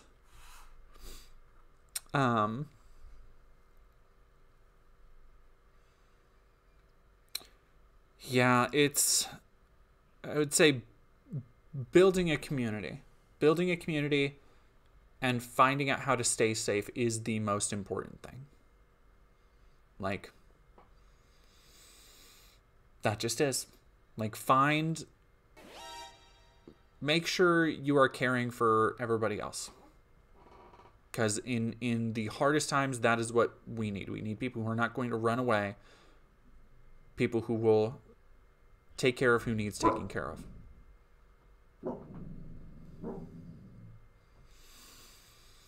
Shiny Nix, thank you for subscribing at tier 1. Because I do think it's going to get bleak. Like, I really, unfortunately do. It's going to be a year ahead. Like, it really is. And, yeah, I am taking a little bit of like a mental health break because I have a feeling that once basically July hits and Trump is already like, he's the presumptive nominee, which just sucks. But like, once summer hits, the campaigns are really going to start kicking into high gear and I have no fucking idea what's going to happen. And the best thing you can do is stay ready. Like the song says, if you stay ready, you don't got to get ready.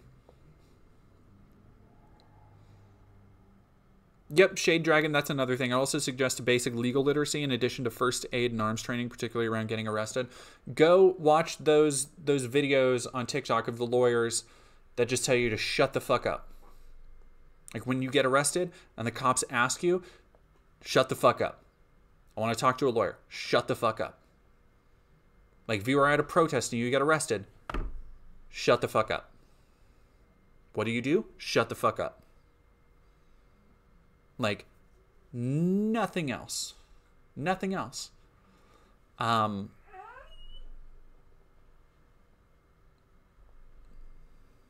Yeah, right to silence is a duty, not a right.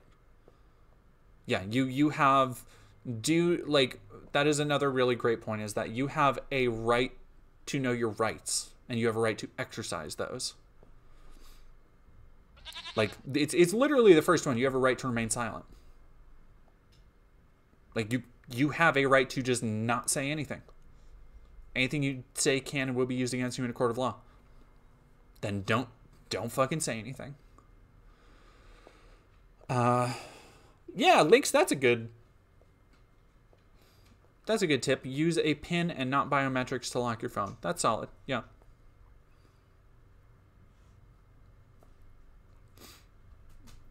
Iclonus, where all the arteries are close together and easy to hit multiple times. Yeah, again, basic medical knowledge is super important. Knowing how to staunch blood flow, knowing how to apply antiseptic, knowing how to apply bandages, and I would say even knowing how to cauterize properly, knowing how to detect internal bleeding. Because I think there's probably, I don't know what's going to kick it off.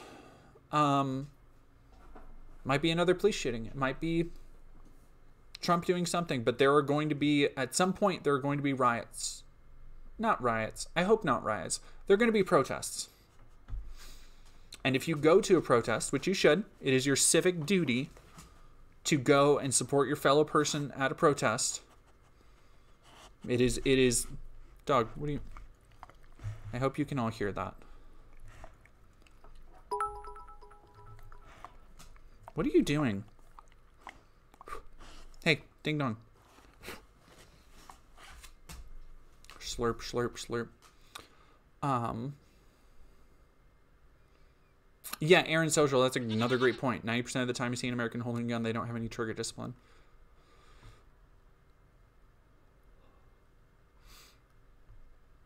See a snoot. Oh, that's her little ear. That's her little ear. But yeah, no, it's been dog noise ASMR. Yeah, now you've got your ASMR. AK Psyche, I know how to do CPR, but that doesn't seem as combat related. Still useful. Still useful. Medical training is medical training. Somebody needs to know how to do CPR. Like somebody can stop breathing. Somebody can take a fucking gas canister to the chest that will stop their heart. The person who knows CPR can always save a life. It's like knowing the Heimlich. You never know if somebody will need it. Again, the one thing I can say, if you stay ready, you don't have to get ready. So get ready. Stay ready.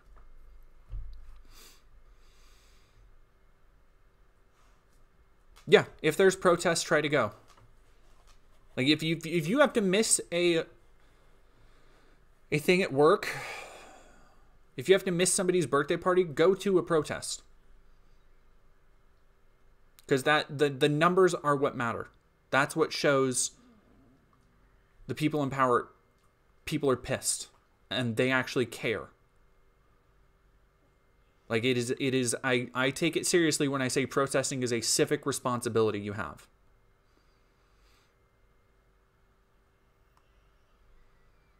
Shiny Nix 86. I'm medically retired firefighter EMT. We usually had free local classes. I'm sure that's common all over. Oh yeah, it is. It totally is. Yeah, there's like they might have them at libraries, wherever y'all are. Libraries is a big place. Travis Animation, thank you for following. Eli 421, thank you for following. Taco Time, I appreciate the biddies. And Night Lord, thank you for following. And Shiny Nix, thank you for subbing at tier 1.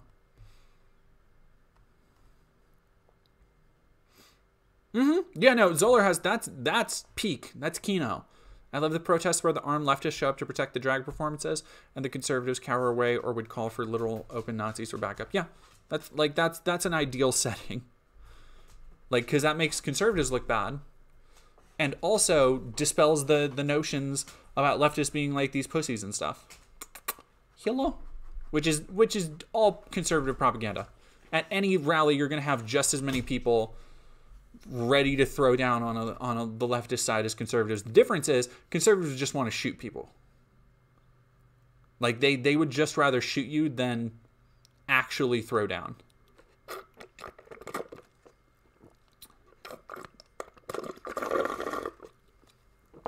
Yep. Y'all talking in the chat about Biden losing the election because of Palestine. Yeah, no, Palestine is so terrifying because it seems like the perfect storm for Biden right now in the worst way possible. It really seems like of all the fucking things, dude, of all the fucking things, like you had to go and support this. Anyway, let's see who is on right now.